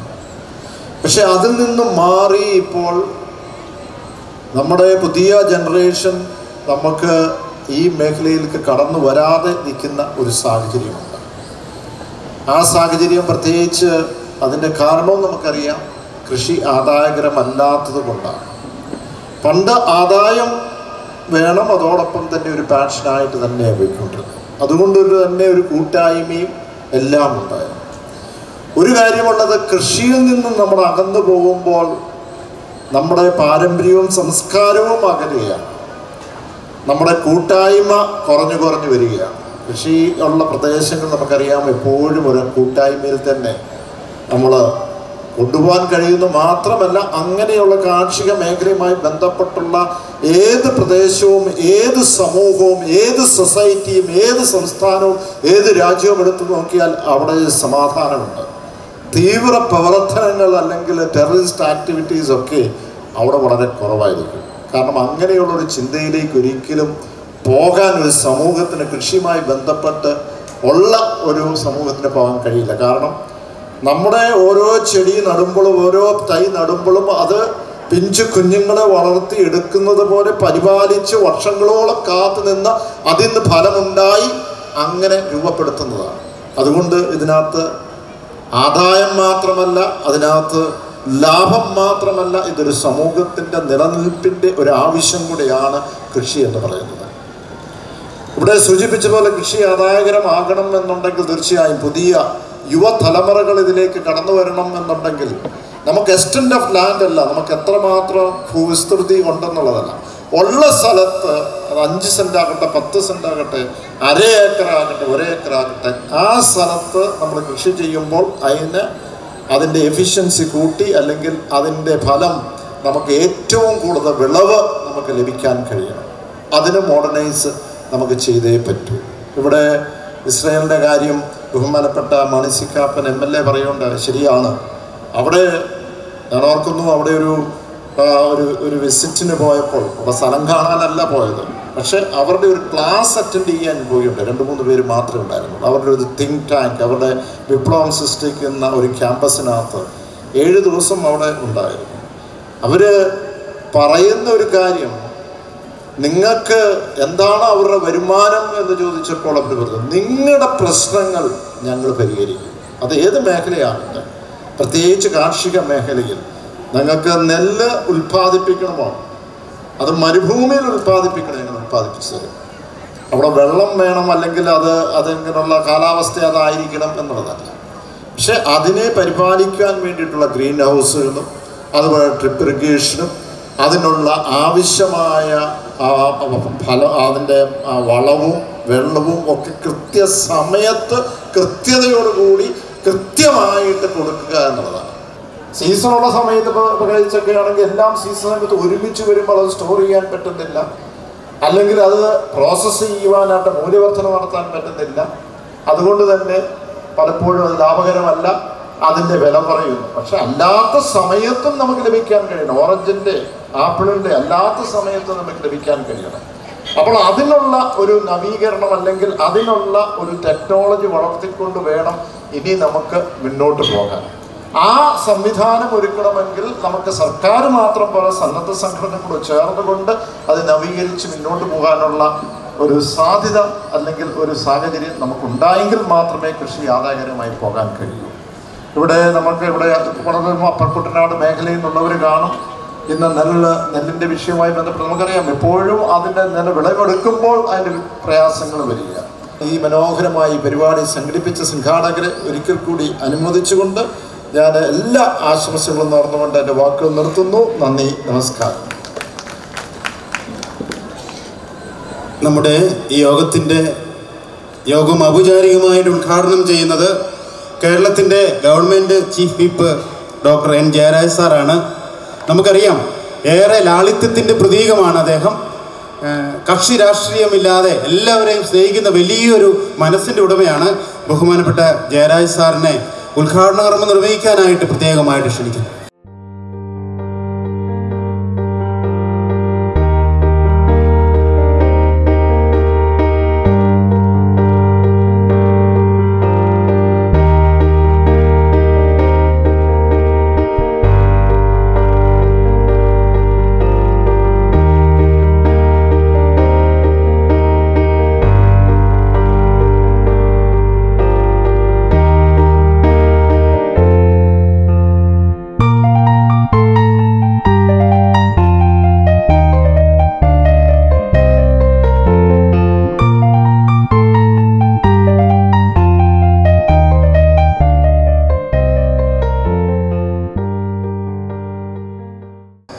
ഏറെ നമുക്കെല്ലാം പ്രിയപ്പെട്ട നമ്മുടെ MP ശ്രീ ജോസ് കെ മാണി അവരുകൾ, വേദിയിൽ കടന്നുപോയ വിശ്വാസികൾ Shri Arun Jacob MLA, Shri Mani C Kappan MLA, doctor Binu കുന്നത്തവറുകൾ, cine artist Ranjini George, Shri Johnny തോട്ടങ്കൽ, Shri Sunny പുതയിടം, Shri Thomas Kottoor, Shrimati Shiny പെരും, Shri Thomas Ouseph, Shrimati Bessy Jose, executive director കൂടിയായ നമ്മുടെ പ്രിയപ്പെട്ട ഫാദർ സുനിൽ പെരുമാനോടച്ഛൻ ഉൾപ്പെടെ നമ്മുടെ ഈ ചടങ്ങിൽ പങ്കെടുക്കുന്ന മറ്റ് കൃഷിയെ സ്നേഹിക്കുന്ന പ്രിയപ്പെട്ട സുഹൃത്തുക്കൾ, പ്രിയപ്പെട്ട മാധ്യമ സുഹൃത്തുക്കൾ, പ്രിയപ്പെട്ടവരെ, കോട്ടയം സോഷ്യൽ സർവീസ് സൊസൈറ്റി കഴിഞ്ഞ 22 വർഷക്കാലമായി വളരെയേറെ ശ്ലാഘനീയമായ രീതിയിൽ നടത്തിക്കൊണ്ടിരിക്കുന്ന ഈ കാർഷിക മേള, അതോടൊപ്പം തന്നെ സ്വാശ്രയ സംഘങ്ങളുടെ ഈ ഒരു വലിയ കൂട്ടായ്മയും ഒരുപക്ഷെ ഓരോ വർഷവും അത് മുൻകാലങ്ങളെക്കാളേറെ ജനശ്രദ്ധ ആകർഷിച്ചുകൊണ്ട് പുതിയ തലമുറയിലെ കുട്ടികൾ ഉൾപ്പെടെ കാർഷിക അവബോധത്തിലേക്കും കൃഷിയെ സ്നേഹിക്കുകയും മണ്ണിനെ സ്നേഹിക്കുന്ന ആളുകളായി രൂപപ്പെടുത്തുന്നതിൽ നമ്മുടെ ഈ കാർഷിക മേളയ്ക്ക് വലിയൊരു പങ്കാണുള്ളത്. ഇതിൻ്റെ തുടക്കം മുതൽ ഇങ്ങോട്ട് കടന്നു വരുമ്പോൾ വൈവിധ്യം എന്ന് പറയുന്നത് വാക്കുകൾക്കപ്പുറത്ത് അതിൻ്റെ എല്ലാ തലങ്ങളിലെയും സ്പർശിച്ചുകൊണ്ട് ഏറ്റവും ഭംഗിയായി ഇത് ആസൂത്രണം ചെയ്ത് ഇത് ഭംഗിയായി മുമ്പോട്ട് പോവുകയാണ്.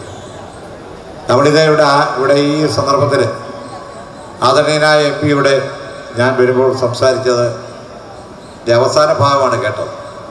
വലിയ പ്രതിസന്ധിയെ കാർഷിക മേഖല നേരിടുന്ന ഒരു കാലഘട്ടത്തിലാണ്. കോട്ടയം പോലുള്ള ഒരു പ്രദേശത്ത് നിൽക്കുമ്പോൾ റബ്ബർ കൃഷി ഇന്ന് അനുഭവിക്കുന്ന റബ്ബർ കൃഷിക്കാരനുഭവിക്കുന്ന വലിയ ബുദ്ധിമുട്ട് വളരെ പ്രധാനപ്പെട്ട ഒരു കാര്യമാണ്. ഒരു കാലഘട്ടത്തിൽ റബ്ബർ കൃഷിക്ക് ഇതുപോലൊരു പ്രതിസന്ധി ഉണ്ടായ കാലഘട്ടത്തിലാണ് നമ്മുടെ മൺമറഞ്ഞു പോയ മാണിസാറിൻ്റെ അക്കാലത്ത് അദ്ദേഹമാണ് ഒരു താങ്ങുവില റബ്ബർ കൃഷിക്കാർക്ക് പ്രഖ്യാപിച്ചുകൊണ്ടൊരു വലിയ നയമാറ്റം ഉണ്ടാക്കിയത്. പക്ഷെ പിന്നീട് ഇതിൻ്റെ വില ഇറങ്ങുകയും കയറുകയും അടിസ്ഥാനപരമായി നമ്മുടെ മുമ്പിലുള്ള ഏറ്റവും പ്രധാനപ്പെട്ട പ്രശ്നങ്ങളൊന്ന് ഈ കാര്യത്തിൽ എടുക്കുന്ന നിലപാടുകളാണ്. റബ്ബർ ഇറക്കുമതിക്ക് വേണ്ടിയുള്ള നിർലോഭമായ എല്ലാ സഹായങ്ങളും നൽകിക്കൊണ്ട് ഒരക്ഷത്തിൽ കേരളത്തിലെ കാർഷിക മേഖലയെ റബ്ബർ കൃഷിയെ കേരളത്തിൽ നിന്ന് പറിച്ചു കിടന്ന രീതിയിൽ നടക്കുന്ന പ്രവർത്തനങ്ങൾ ഒരു വലിയ ജനവിഭാഗം, ഞാൻ ഉൾപ്പെടെ പ്രതിനിധീകരിക്കുന്ന മേഖലയുടെ സാധാരണക്കാരായ ജനവിഭാഗത്തിൻ്റെ, കാരണം റബ്ബർ കൃഷിക്കാരന് മാത്രമല്ല, റബ്ബറിൻ്റെ വിലയിടിയുമ്പോൾ അതിൻ്റെ വലിയ ലിങ്കേജ് ഇഫക്റ്റ് ഉണ്ട്. അത് തൊട്ടടുത്തുള്ള എല്ലാ പ്രദേശങ്ങളെയും പ്രവർത്തനങ്ങളെയും ബാധിക്കുന്നുള്ളതാണ്, നമുക്കറിയാം. അപ്പം അതുകൊണ്ട് തന്നെ യഥാർത്ഥത്തിൽ നമ്മുടെ കാർഷിക വിളയെ സംരക്ഷിക്കാനുള്ള അടിസ്ഥാനപരമായ നയങ്ങളിൽ മാറ്റം ഉണ്ടാകുക എന്നുള്ളത് ഏറെ പ്രധാനപ്പെട്ട കാര്യമാണ്. രണ്ടാമത്തെ വിഷയം, കൃഷിക്കാരെ സംബന്ധിച്ചിടത്തോളം പ്രശ്നം നമുക്ക് ഒരു ക്ലിപ്തതയില്ല എന്നുള്ളതാണ്. കേരളത്തിൽ 2018 കേരളത്തിലെ കാർഷിക നയം വരുന്നത്. 2016 ആ കാർഷിക നയവുമായി ബന്ധപ്പെട്ട ഏറ്റവും പ്രധാനപ്പെട്ട 2 കാര്യങ്ങൾ അത് സൂചിപ്പിക്കാൻ വേണ്ടി അവസാനിക്കും. ഒന്ന്, ലാഭവീതം എന്ന ആശയമാണ്. ലോകത്ത് മുട്ടുസൂചി ഉണ്ടാക്കുന്ന ആൾക്കാർക്ക് വരെ അവരുടെ ഉത്പാദനത്തിൻ്റെ ലാഭവീതം കിട്ടുന്നതിന് യാതൊരു ബുദ്ധിമുട്ടുമില്ല. അതങ്ങനെയാണ് സിസ്റ്റത്തിക്കുന്നത്. വ്യവസായ മേഖലയിൽ കൃഷിക്കാരൻ വാഴക്കലുണ്ടാക്കിയാൽ തൊട്ടടുത്ത കടയിൽ കൊണ്ട് കൊടുക്കും. അത് നേരെ അടുത്ത സ്ഥലത്തേക്ക് എത്തുന്നു. അത് പാക്കറ്റുകളിൽ ഉപ്പേരിയായിട്ട് മാറുന്നു, അല്ലെങ്കിൽ മറ്റെന്തെങ്കിലും പ്രോഡക്റ്റായി മാറുന്നു. അതിൻ്റെ ലാഭം എടുക്കുന്നത് യഥാർത്ഥത്തിൽ കച്ചവടക്കാരനും പിന്നെയുള്ളത് ഇത് പ്രോസസ്സ് ചെയ്യുന്ന ആളുകളും മാത്രമാണ്. യഥാർത്ഥത്തിൽ ഇതിൻ്റെ ഉത്പാദകനായ കൃഷിക്കാരന് ഇത് കിട്ടുന്നില്ല എന്നുള്ളത് വളരെ പ്രധാനപ്പെട്ടൊരു വിഷയം. കൃഷിക്കാരൻ ലാഭവീതം ഉണ്ടാക്കുന്ന രീതിയിൽ അതത്ര വലിയ ബുദ്ധിമുട്ടുള്ളൊരു കാര്യമല്ല. കേൾക്കുമ്പോൾ വളരെ ആശയമല്ലാത്തൊരു ആശയമാണെന്ന് തോന്നുമെങ്കിലും നമുക്കറിയാം, നെല്ല് കൊണ്ട് പൊടി ഉണ്ടാക്കി കഴിയുമ്പോൾ ഉണ്ടാക്കുന്ന പൊടിയുടെ കണക്കുണ്ട്. അതിൻ്റെ ഒരു വിഹിതം സൊസൈറ്റികൾ മുഖേന, ഇപ്പം RPS മുഖേന റബ്ബർ കൃഷിക്കാരെ സഹായിക്കുന്ന പോലെ ഉൽപ്പന്നങ്ങൾ ഏതെങ്കിലും സംവിധാനത്തിലൂടെ എത്തിച്ച് അതിൻ്റെ കൃത്യമായ ഒരു ക്രെഡിറ്റ് കൃഷിക്കാരിലേക്ക് എത്തിക്കുക എന്നുള്ളത് കൊണ്ട് മാത്രമാണ് കൃഷി നിലനിൽക്കാൻ പോകുന്നത്. കൃഷിക്കാരൻ അധ്വാനിക്കുകയും പകലന്തിയോടെയും അവൻ ബുദ്ധിമുട്ടുകയും അതിൻ്റെ പ്രത്യേകിച്ച് നമ്മുടെ കാർഷിക മേഖലയിലെ ചിലവേറിയ കാർഷിക മേഖല എല്ലാ അർത്ഥത്തിലും ചിലവ് കൂടുതലാണ്. പക്ഷേ അതിൻ്റെ ലാഭം മുഴുവൻ മറ്റൊരാൾ കൊണ്ടുപോകുന്ന ഒരവസ്ഥ. പണ്ട് ചങ്ങമ്പുഴയുടെ രമണൻ്റെ അവസ്ഥയാണ്. വാഴക്കൊല വെട്ടിക്കൊണ്ട് പോകാൻ ഒരു മുതലാളിയും അത് കൃഷി ചെയ്യാൻ ഒരു പാവപ്പെട്ടവരുണ്ടായിരുന്ന പഴയ ചങ്ങമ്പുഴയുടെ വാഴക്കൊലയിലെ അനുഭവമാണ് കൃഷിക്കാരനെ സംബന്ധിച്ചിടത്തോളം.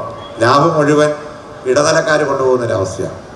ഇടനിലക്കാരല്ലാതെ കൃഷിക്കാരിലേക്ക് അതിൻ്റെ ലാഭം എത്തിക്കാൻ വേണ്ടിയുള്ള ഒരു ശ്രമം യഥാർത്ഥത്തിലുണ്ടാകും. രണ്ടാമത്തെ വിഷയം സാങ്കേതികവിദ്യ അല്ലാതെ വർദ്ധിച്ചൊരു കാലഘട്ടമാണ് എല്ലാ അർത്ഥത്തിലും. സത്യത്തിൽ കോഴിക്കോട്ടെ വില ഒരു ഒരു ഉൽപ്പന്നത്തിൻ്റെ കൃഷി ഉൽപ്പന്നത്തിൻ്റെ കോഴിക്കോട്ടെ വിലയൊന്നും കോട്ടയത്തെ വില വേറ്റൊന്നും തിരുവനന്തപുരത്ത് മറ്റൊരു വിലയായിരിക്കും.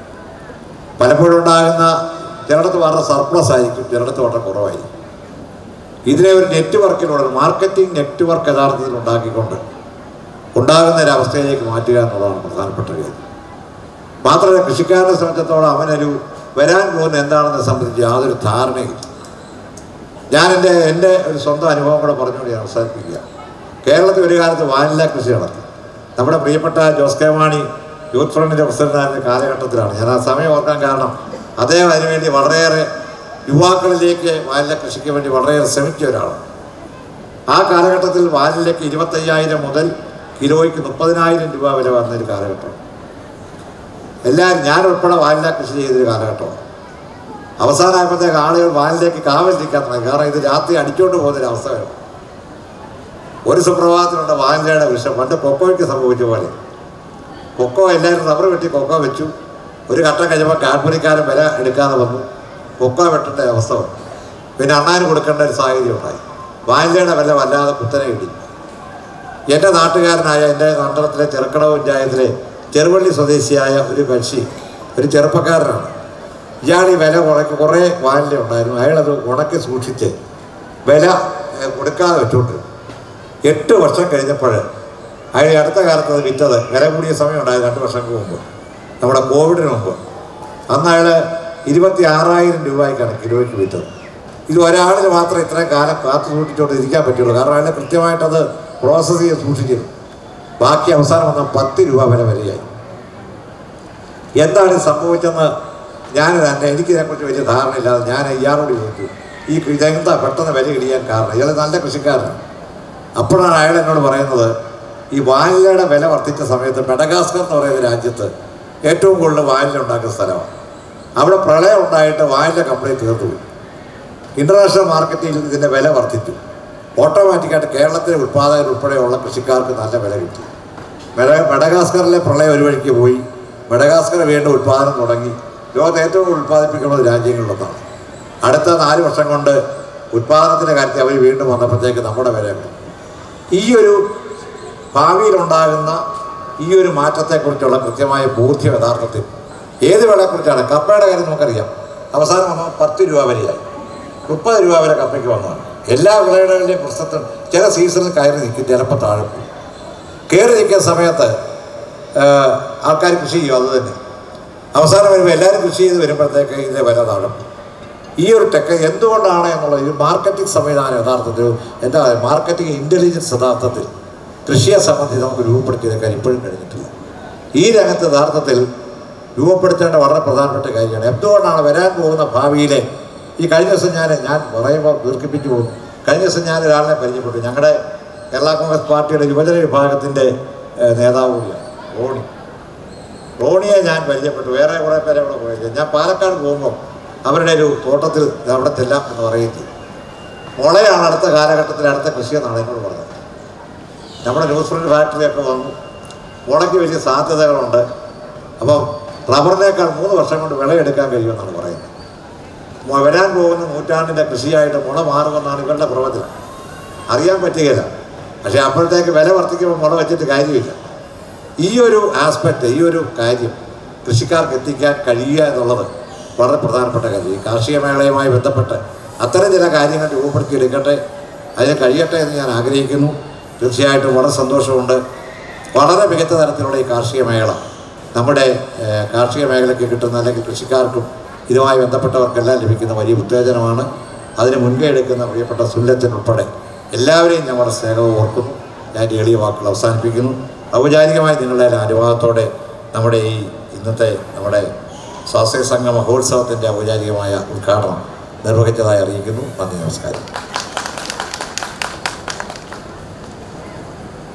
സ്നേഹമുള്ളവരെ, കോട്ടയം അതിരൂപതയുടെ സാമൂഹിക മേഖലയായ കോട്ടയം സോഷ്യൽ സർവീസ് സൊസൈറ്റിയുടെ 23ാമത് ചൈതന്യ കാർഷിക മേളയും സ്വാശ്രയ സംഘ മഹോത്സവത്തിൻ്റെയും ഈ വേദിയിൽ നിൽക്കുമ്പോൾ നിങ്ങൾ ഓരോരുത്തരെയും പ്രത്യേകമായിട്ട് അഭിനന്ദിക്കുവാനായിട്ട് ആഗ്രഹിക്കുകയാണ്.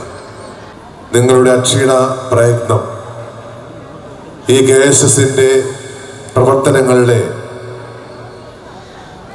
പല വിധത്തിൽ മാറ്റുരയ്ക്കപ്പെടുമ്പോൾ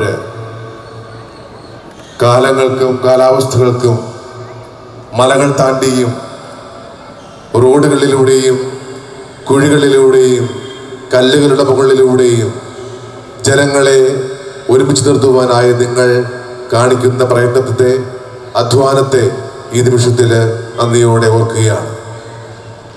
കുറേ വർഷങ്ങൾക്ക് മുൻപ് ഇടുക്കിയുടെ മനോഹരമായ കമ്പിളികണ്ണം തെള്ളിത്തോട് മേഖലയിൽ വികാരിയായി സേവനം ചെയ്തപ്പോൾ KSS പ്രവർത്തകരുടെ നിതാന്തമായ പ്രവർത്തന ശൈലിയും നിങ്ങളുടെ നിശ്ചയദാർഢ്യവും സംഘടന ചൈതന്യവും കാണുവാനും കേൾക്കുവാനും ഇടയായിട്ടുണ്ട്. ആ രീതികളിൽ നിങ്ങളുടെ ദിവസമാണ്, നിങ്ങളുടെ ഉത്സവമാണ്, നിങ്ങളുടെ ആഘോഷരാവുകളാണ് ഇവിടെ ആഘോഷിക്കുകയും കൊണ്ടാടുകയും ചെയ്തത്. പ്രിയമുള്ളവരെ, ഒത്തൊരുമിച്ച് ഒറ്റക്കെട്ടായിട്ട് നമുക്ക് പ്രവർത്തിക്കാം. ഈ ദിവസങ്ങൾക്ക് പ്രത്യേകമായിട്ടുള്ള ചാതുര്യവും സന്തോഷവും സമൃദ്ധിയും ഉണ്ടാകുവാനായി പ്രത്യേകം പ്രാർത്ഥിക്കുകയും ചെയ്യാം. കോട്ടയം രൂപതയുടെ കാരുണ്യത്തിന് മുഖമായ കാരിത്താസ് ആശുപത്രിയും KSSും സംയുക്തമായി പല മേഖലകളിലും കൈചേർന്ന് തോളോട് ചേർന്ന് പ്രവർത്തിക്കുവാനിടയായിട്ടുണ്ട്. ഈ KSSന്റെ പ്രവർത്തനങ്ങളെ മുൻനിരയിൽ നിന്നുകൊണ്ട് നയിക്കുന്ന KSS എക്സിക്യൂട്ടീവ് ഡയറക്ടർ ബഹുമാനപ്പെട്ട സുനിൽ പെരുമാനൂർ അച്ഛനെ പ്രത്യേകമായിട്ട് ഈ വേദിയിൽ അഭിനന്ദിക്കുവാനുമായിട്ട് ആഗ്രഹിക്കുകയാണ്. അച്ഛൻ്റെ നിശ്ചയദാർഢ്യവും സംഘടന ചൈതന്യവും നിങ്ങളുടെ താല്പര്യവും കർഷകരോടും കാർഷിക വിളകളോടുമുള്ള താല്പര്യവും ഒന്നുകൊണ്ട് മാത്രമാണ് ഇത്ര മനോഹരമായിട്ട് ഈ ചൂടുള്ള ഈ ഉച്ച കഴിഞ്ഞ് ഇത്രയും പേരെ ഇവിടെ കൊണ്ടുവരുവാനായിട്ട് പേരുപെടും.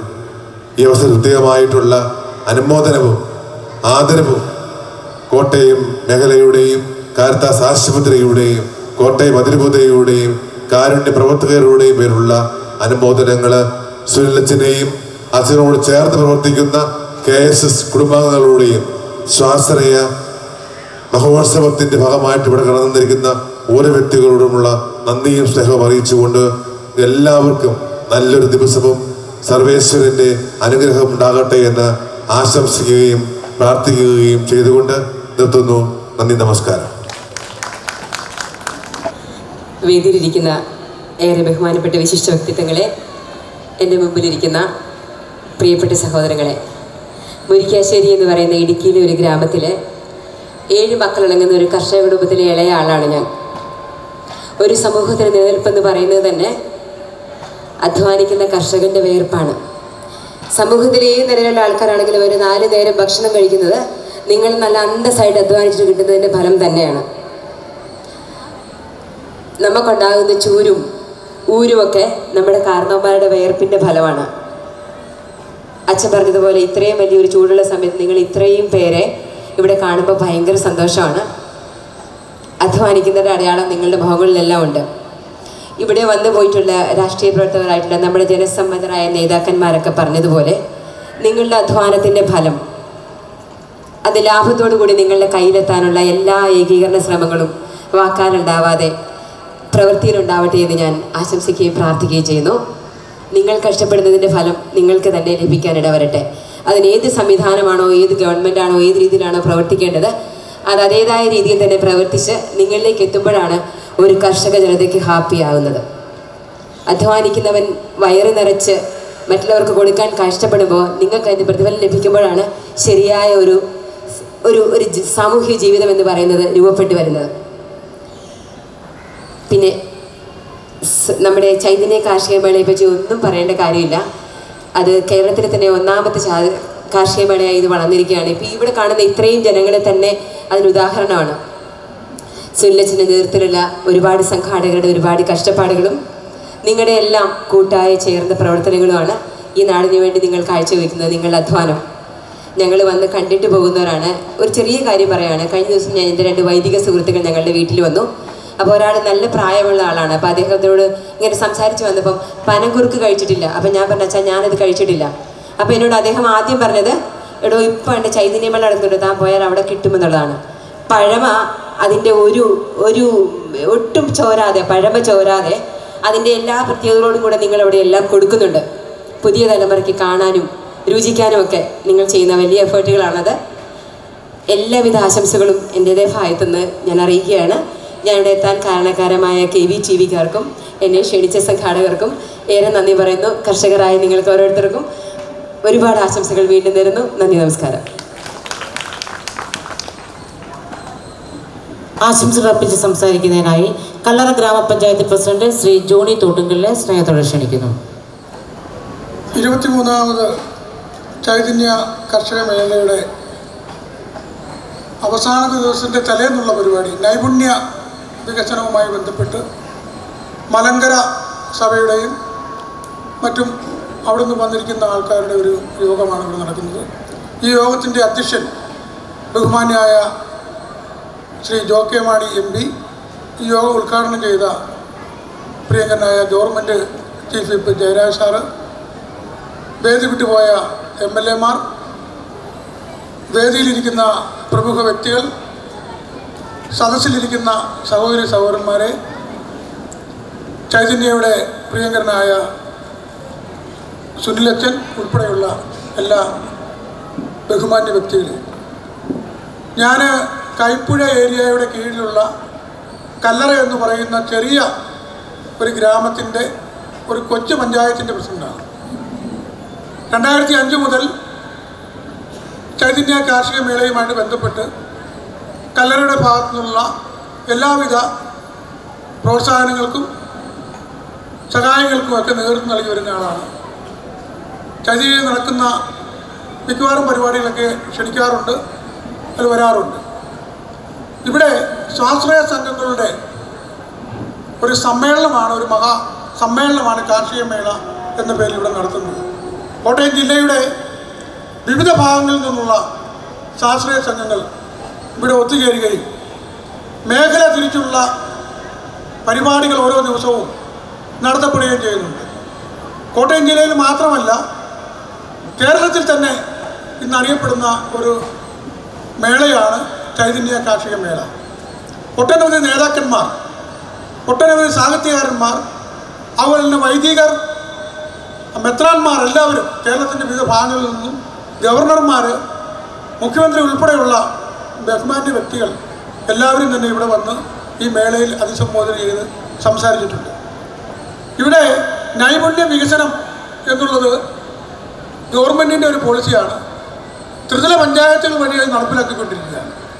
അതിൻ്റെ പ്രയോജനം എന്താണ്, അല്ലെങ്കിൽ അതേപ്പറ്റിയുള്ള ആധികാരികമായിട്ടുള്ള ഒരു അറിവ് നമ്മുടെ ഇടയിലുള്ള ആൾക്കാർക്ക് അറിയത്തില്ല. ആ അറിവ് സമ്പാദിക്കുകയാണെങ്കിൽ അതിലൂടെ ഒട്ടനവധി പേർക്ക് നമുക്ക് നമ്മുടെ ജീവിതത്തിലെ ക്ലേശങ്ങളും ബുദ്ധിമുട്ടുകളും തീർത്തുകൊണ്ട് മുന്നോട്ട് പോകാനുള്ള അവസരങ്ങളുണ്ട്. ഇവിടെ എല്ലാവരും സൂചിച്ച പോലെ കാർഷിക മേള കർഷകരുമായിട്ട് ബന്ധപ്പെട്ടിട്ടുള്ള കാർഷിക മേള പല പല കാർഷിക മേഖലയിലുള്ള പല സംവിധാനങ്ങളും ഇവിടെ അവതരിപ്പിക്കാറുണ്ട്. ഒട്ടനവധി കർഷകരും കർഷക തൊഴിലാളികളുമൊക്കെ ഇവിടെ വന്നത് മനസ്സിലാക്കി പോകാറുണ്ട്. ഇത് നമുക്ക് കാർഷിക മേഖലയെ പറ്റി 1-2 വാക്കുകൾ പറയാതിരിക്കാൻ വയ്യ. ഇവിടെ ഗവൺമെൻറ്റുകൾ മാറി മാറി വരുന്ന കേന്ദ്ര ഗവൺമെൻറ്റുകൾ ആസിയൻ കരാറും ഗാട്ട് കരാറും എന്നൊക്കെ പേരിൽ വിദേശ രാജ്യങ്ങളുമായിട്ട് കരാറിൽ ഏർപ്പെട്ടതിൻ്റെ ഫലമാണ് നമ്മുടെ കാർഷിക മേഖല ഇന്ന് അനുഭവിക്കുന്ന റബ്ബറിൻ്റെയും അതുപോലെ തന്നെ ഇവിടെ പറഞ്ഞ ഏലത്തിൻ്റെയും ഒക്കെ വിലയിടിവിന് കാരണം. ഇപ്പോൾ റബ്ബർ മലേഷ്യ പോലെയുള്ള രാജ്യങ്ങളിൽ നിന്നും ചുനാപ്പ് ഇറക്കുമതി ചെയ്യുകയാണ്. അങ്ങനെ വന്നതിൻ്റെ പേരിൽ നമ്മുടെ റബ്ബറിന് വിലയില്ലാതായി, റബ്ബർ കർഷകർ ദുരിതത്തിലുമായി. എൻ്റെ പ്രദേശം അപ്പർ കുട്ടനാടൻ മേഖലയാണ്. അപ്പർ കുട്ടനാടൻ മേഖലയിൽ പ്രധാനമായും കൃഷി ചെയ്യുന്നത് നെൽകൃഷിയാണ്. നെൽകൃഷിയെ സംബന്ധിച്ചിടത്തോളം പണ്ടെങ്ങും ഇല്ലാത്ത രീതിയിലുള്ള ആനുകൂല്യങ്ങൾ ഇന്ന് ഗവൺമെൻറ് കൊടുക്കുന്നുണ്ട്, ത്രിതല പഞ്ചായത്തുകൾ കൊടുക്കുന്നുണ്ട്. പക്ഷേ ഈ ആനുകൂല്യങ്ങൾ വിത്ത്, വളം, അതുപോലെ തന്നെ പുറംകൊണ്ട നിർമ്മാണം, അതുപോലെ കർഷകർക്ക് കൂലി, ഇതെല്ലാം കൊടുക്കുന്നുണ്ട്. എന്നിട്ടും കർഷകർ ഇതിലേക്ക് വരുന്നില്ല. കാരണം അവർ അധ്വാനിക്കുന്ന ഫലത്തിലുള്ള വിലയില്ല. അതാണ് ഏറ്റവും വലിയ കാര്യം. ചെറുപ്പക്കാരും ഇതിലേക്ക് വരുന്നില്ല. കാരണം നമ്മുടെ നാട്ടിലുള്ള ചെറുപ്പക്കാരെല്ലാവരും ഇപ്പം കാർഷിക മേഖലയിലേക്ക് ഞാനും വരാൻ പോകുന്നില്ല.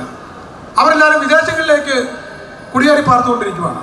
പണ്ട് വിദേശത്തു നിന്നും പണം കേരളത്തിലേക്ക് ഒഴുകിയിരുന്നെങ്കിൽ ഇന്ന് കേരളത്തിൽ നിന്നും പണം വിദേശത്തേക്ക് ഒഴുകുകയാണ്. ആദ്യത്തെ അവസ്ഥയായിരുന്നു വന്നിരിക്കുന്നത്. ഓരോ പിള്ളേരെയും വിദേശത്ത് വിടുന്നതിന് വേണ്ടിയിട്ട് 20,000 25,000 ലക്ഷം രൂപ വരെ ബാങ്കിൽ നിന്ന് ലോൺ എടുത്ത് ആൾക്കാർ അങ്ങോട്ട് അയക്കുകയാണ്. ആ ഒരു സ്ഥിതിവിശേഷത്തിലുള്ളത്.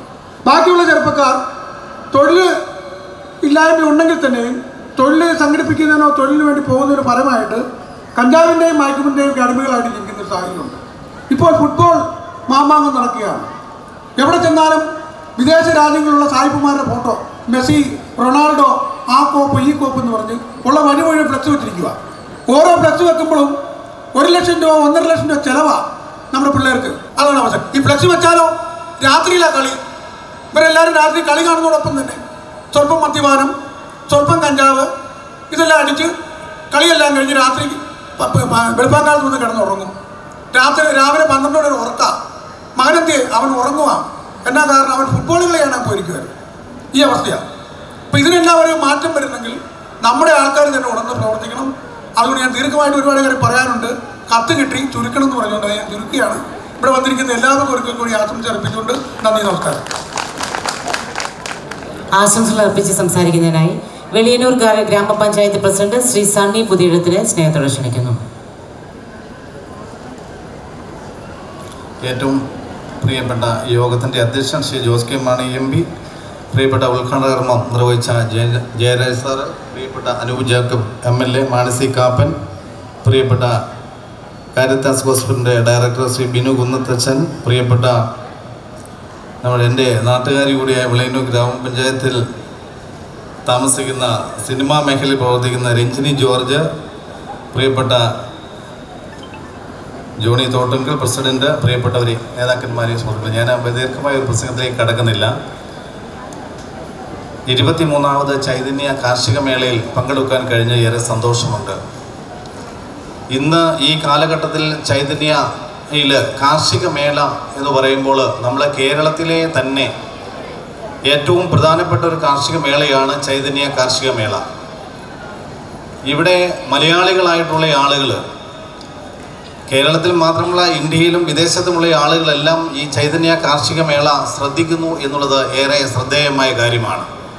ഈ കാർഷിക മേള സംഘടിപ്പിക്കുന്നതിൻ്റെ ഒരു പ്രധാനപ്പെട്ട നിരവധിയായ കാര്യങ്ങളുണ്ട്. അതിൽ പ്രധാനപ്പെട്ട കാര്യം കർഷകർക്ക് ഒരു സന്ദേശം, ജനങ്ങൾക്കൊരു സന്ദേശം നൽകുക, കാർഷിക മേഖലയുടെ പ്രാധാന്യം അത് അറിയിക്കുക. അതെല്ലാം നിരവധിയായ കാര്യങ്ങളുണ്ട്. ഞാൻ ഉഴൂർ ഫൊറാനായിൽ പെട്ടയാളെന്ന നിലയിൽ KSSൻ്റെ പ്രവർത്തനങ്ങൾ വളരെ നല്ല നിലയിൽ മാതൃകാപരമായ പ്രവർത്തനമാണ്.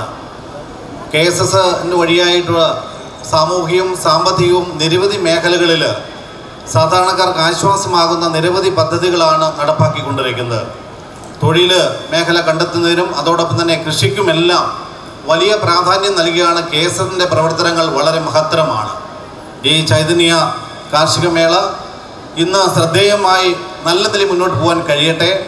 ഇതിന് നമുക്കറിയാം, ഏതൊരു കാര്യവും അത് നേതൃത്വപരമായ പങ്ക് ഏറ്റവും പ്രധാനപ്പെട്ട കാര്യമാണ്.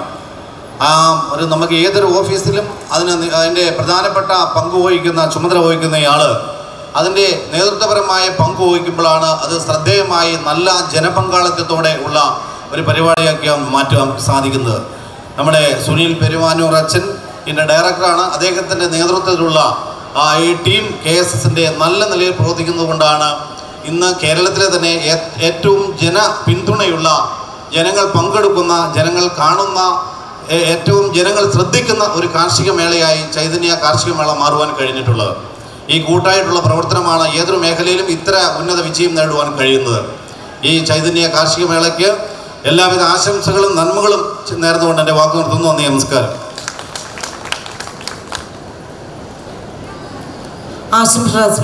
ആശംസകൾ അർപ്പിച്ച് സംസാരിക്കുന്നതിനായി Ettumanoor block panchayat member Shri Thomas കോട്ടൂരിനെ സ്നേഹത്തോടെ ക്ഷണിക്കുന്നു.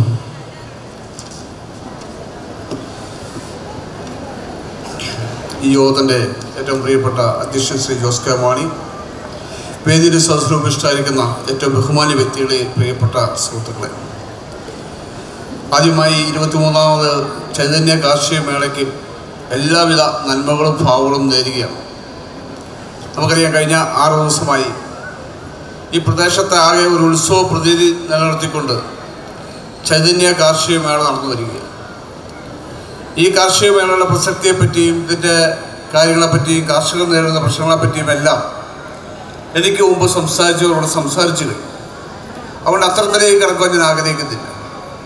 നമുക്കറിയാം, ഈ പരിപാടി വളരെ മനോഹരമായി എല്ലാ വർഷവും ഓരോ വർഷവും കഴിയും തോറും ഭംഗിയാക്കി കൊണ്ടുവരാൻ സാധിക്കുന്നത് ഇതിൻ്റെ സംഘാടകരുടെ ഒരു മികവ് കൊണ്ട് മാത്രമാണ്. ഇവിടെ ധാരാളം സ്റ്റാളുകളുണ്ട്.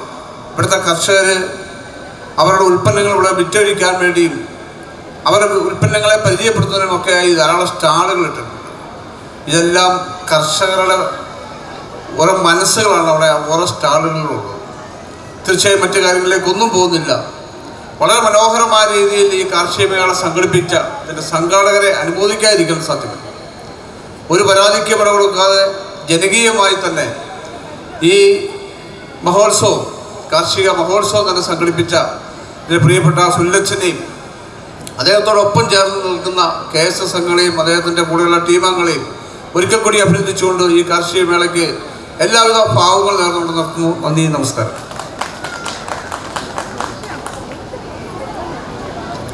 അടുത്തതായി ഇന്ന് നടന്ന സ്വാശ്രയ സംഘങ്ങൾക്കായി നടത്തിയ മത്സരങ്ങളുടെ സമ്മാന ദിനമാണ്.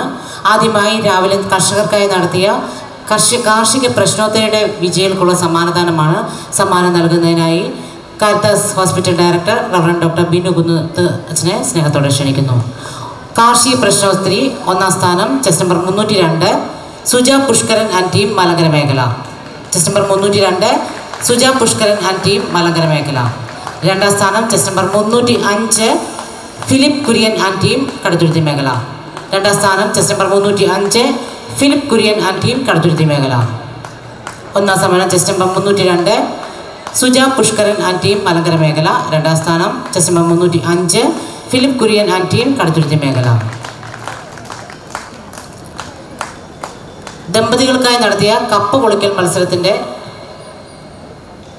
വിജയികൾക്കുള്ള സമ്മാനം 1ാം സ്ഥാനം അനിൽ ഉഴവൂർ മേഖല. 1ാം സ്ഥാനം അനിൽ ഉഴവൂർ മേഖല. 1ാം സ്ഥാനം അനിൽ ഉഴവൂർ മേഖല. 2ാം സ്ഥാനം ചാക്കോ VK കടുത്തുരുത്തി മേഖല. 2ാം സ്ഥാനം ചാക്കോ കടുത്തുരുത്തി മേഖല. നാടൻ പാട്ട് ദൃശ്യാവിഷ്കാര മത്സരത്തിനുള്ള വിജയികൾക്കുള്ള സമ്മാനമാണ്. 1ാം സമ്മാനം 306 സുബി മനു ആൻഡ് ടീം മലങ്കര മേഖല. 1ാം സ്ഥാനം chest number 306 Subi Manu and team Malankara മേഖല. നാടൻ പാട്ട് ദൃശ്യാവിഷ്കാര മത്സരം 1ാം സ്ഥാനം chest number 306 Subi Manu and team Malankara മേഖല. 2ാം സ്ഥാനം chest number 301 Rajan and team Uzhavoor മേഖല. Chest number 301 Rajan and team Uzhavoor മേഖല. മത്സര വിജയികൾക്ക് കോട്ടയം സോഷ്യൽ സർവീസ് സൊസൈറ്റിയുടെ പേരിലുള്ള അഭിനന്ദനങ്ങൾ അറിയിക്കുന്നു.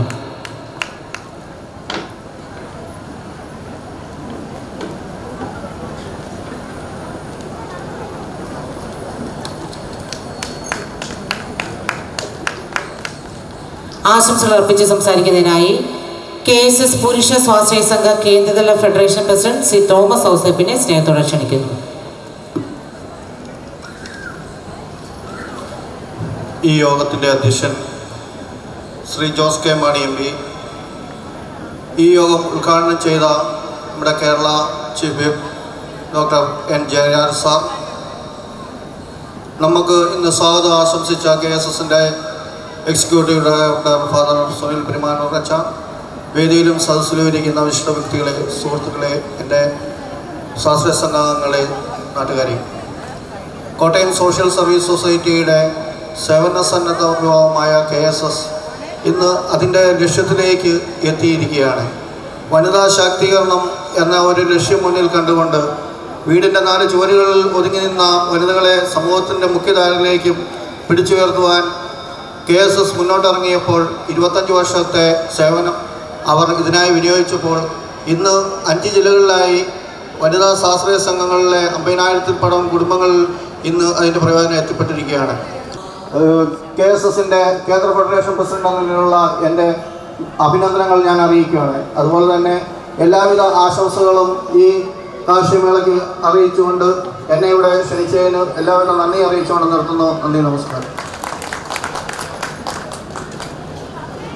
ഈ പൊതുസമ്മേളനത്തിന് കൃതജ്ഞത അർപ്പിച്ച് സംസാരിക്കുന്നതിനായി KSSന്റെ കോർഡിനേറ്റർ ശ്രീമതി ബെസി ജോസിനെ സ്നേഹത്തോടെ ക്ഷണിക്കുന്നു. വേദിയിലും സദസ്സിലുമായിരിക്കുന്ന ബഹുമാന്യരെ, കോട്ടയം അതിരൂപതയുടെ സാമൂഹ്യ സേവന വിഭാഗമായ Kottayam social service society 23ാമത് Chaitanya കാർഷിക മേളയും സംഘ മഹോത്സവവും നടത്തുകയായിരുന്നു. നൈപുണ്യ ദിനമായാണ് നാം ഇന്ന് ആഘോഷിച്ചത്. അതിൻ്റെ സമാപന ഘട്ടത്തിലേക്ക്, ഏതാണ്ട് അവസാന ഘട്ടത്തിലേക്ക് എത്തി നിൽക്കുകയാണ്. ഏറെ സന്തോഷത്തോടു കൂടിയാണ് ഞാൻ ഈ വേദിയിൽ നിൽക്കുക. കഴിഞ്ഞ 28 വർഷങ്ങൾക്ക് മുമ്പ് കൈപ്പിഴി എന്ന ഗ്രാമത്തിൽ ആനിമേറ്ററായി ജോലിയിൽ പ്രവേശിച്ചതിന് ശേഷം 28 വർഷങ്ങളിലൂടെ ചൈതന്യയുടെ അത്ഭുതകരമായ വളർച്ച ഏറെ അഭിനന്ദനാർഹമാണ്. ഞാൻ അതിൽ അഭിമാനിക്കുന്നു, സന്തോഷിക്കുന്നു. ഞാൻ എൻ്റെ പ്രസംഗം നീട്ടുന്നില്ല. എന്നിൽ നിക്ഷിപ്തമായിരിക്കുന്ന കർത്തവ്യത്തിലേക്ക് ഞാൻ കടക്കുകയാണ്. നമ്മുടെ ഈ യോഗത്തിന് അധ്യക്ഷ പദവി അലങ്കരിച്ച ജോസ് കെ മാണി MP, ഉദ്ഘാടന കർമ്മം നിർവഹിച്ച ഡോക്ടർ M ജയരാജ് സാർ, ഏവർക്കും KSSന്റെ പേരിലുള്ള നന്ദി അറിയിച്ചുകൊള്ളുന്നു. വിശിഷ്ടാതിഥിയായി ഇവിടെ എത്തിയ Shri Anuj Jacob MLA, Shri Mani C Kappan MLA എന്നിവർക്കും KSSന്റെ പേരിലുള്ള നന്ദി അറിയിച്ചുകൊള്ളുന്നു. ഇനി നന്ദി അറിയിക്കേണ്ടത് ഞങ്ങളുടെ ഡയറക്ടർ അച്ഛനാണ്. ശക്തമായ സംഘടനാ പാഠവത്തോടുകൂടി ഞങ്ങളെ എല്ലാം KSS ടീമുകളെയെല്ലാം ഒറ്റക്കെട്ടായി ഒന്നിച്ചു നിർത്തി ഈ ചൈതന്യ കാർഷിക മേള മഹാമേളയാക്കി മാറ്റി, ജനസാഗരങ്ങൾ ഒഴുകിയിറങ്ങുന്ന ഈ മേളയാക്കി മാറ്റാനായിട്ട് അക്ഷീണം പരിശ്രമിച്ച ഞങ്ങളുടെ ഡയറക്ടർ അച്ഛന് കോട്ടയം സോഷ്യൽ സർവീസ് സൊസൈറ്റിയുടെ പേരിലും ഈ ഞങ്ങളുടെ ടീം അംഗങ്ങളുടെ പേരിലുമുള്ള അതീവമായ നന്ദി അറിയിച്ചുകൊള്ളുന്നു. ഇനി നന്ദി അറിയിക്കേണ്ടത് ചുങ്കം മേഖലയിൽ നിന്നും എത്തിയിരിക്കുന്ന, മലങ്കര മേഖലയിൽ നിന്ന് എത്തിയിരിക്കുന്ന സ്വാശ്രയ സംഘാംഗങ്ങളാണ്. നമ്മുടെ മേള സംഘ മഹോത്സവമാണ്, സംഘ കുടുംബ മഹോത്സവമാണെന്ന് മനസ്സറിഞ്ഞുകൊണ്ട് തന്നെ നിങ്ങൾ ഇത്രയും സമയം ഹൃദയം നിറഞ്ഞ മനസ്സോടുകൂടി ഒരാൾ പോലും എഴുന്നേൽക്കാതെ ഇവിടെ നിന്ന് ഈ മഹാസമ്മേളനം വലിയ സംഭവമാക്കി മാറ്റുവാൻ നിങ്ങൾ ഇവിടെ എല്ലാം ഇരുന്ന് ശ്രദ്ധിച്ച് കേൾക്കുകയും നിങ്ങൾക്ക് എല്ലാവർക്കും KSSന്റെ പേരിലുള്ള നന്ദിയുടെ നറുമലരുകൾ അർപ്പിച്ചുകൊള്ളുന്നു. ഇനി ഇവിടെ കൂടിയിരിക്കുന്ന ആർക്കെങ്കിലും നന്ദി പറയാൻ വിട്ടുപോയിട്ടുണ്ടെങ്കിൽ എല്ലാവർക്കും ഒരിക്കൽ കൂടി നന്ദി പറഞ്ഞുകൊണ്ട് ഞാൻ എൻ്റെ ഈ കൊച്ചു പ്രസംഗം അവസാനിപ്പിക്കുന്നു. നന്ദി, നമസ്കാരം.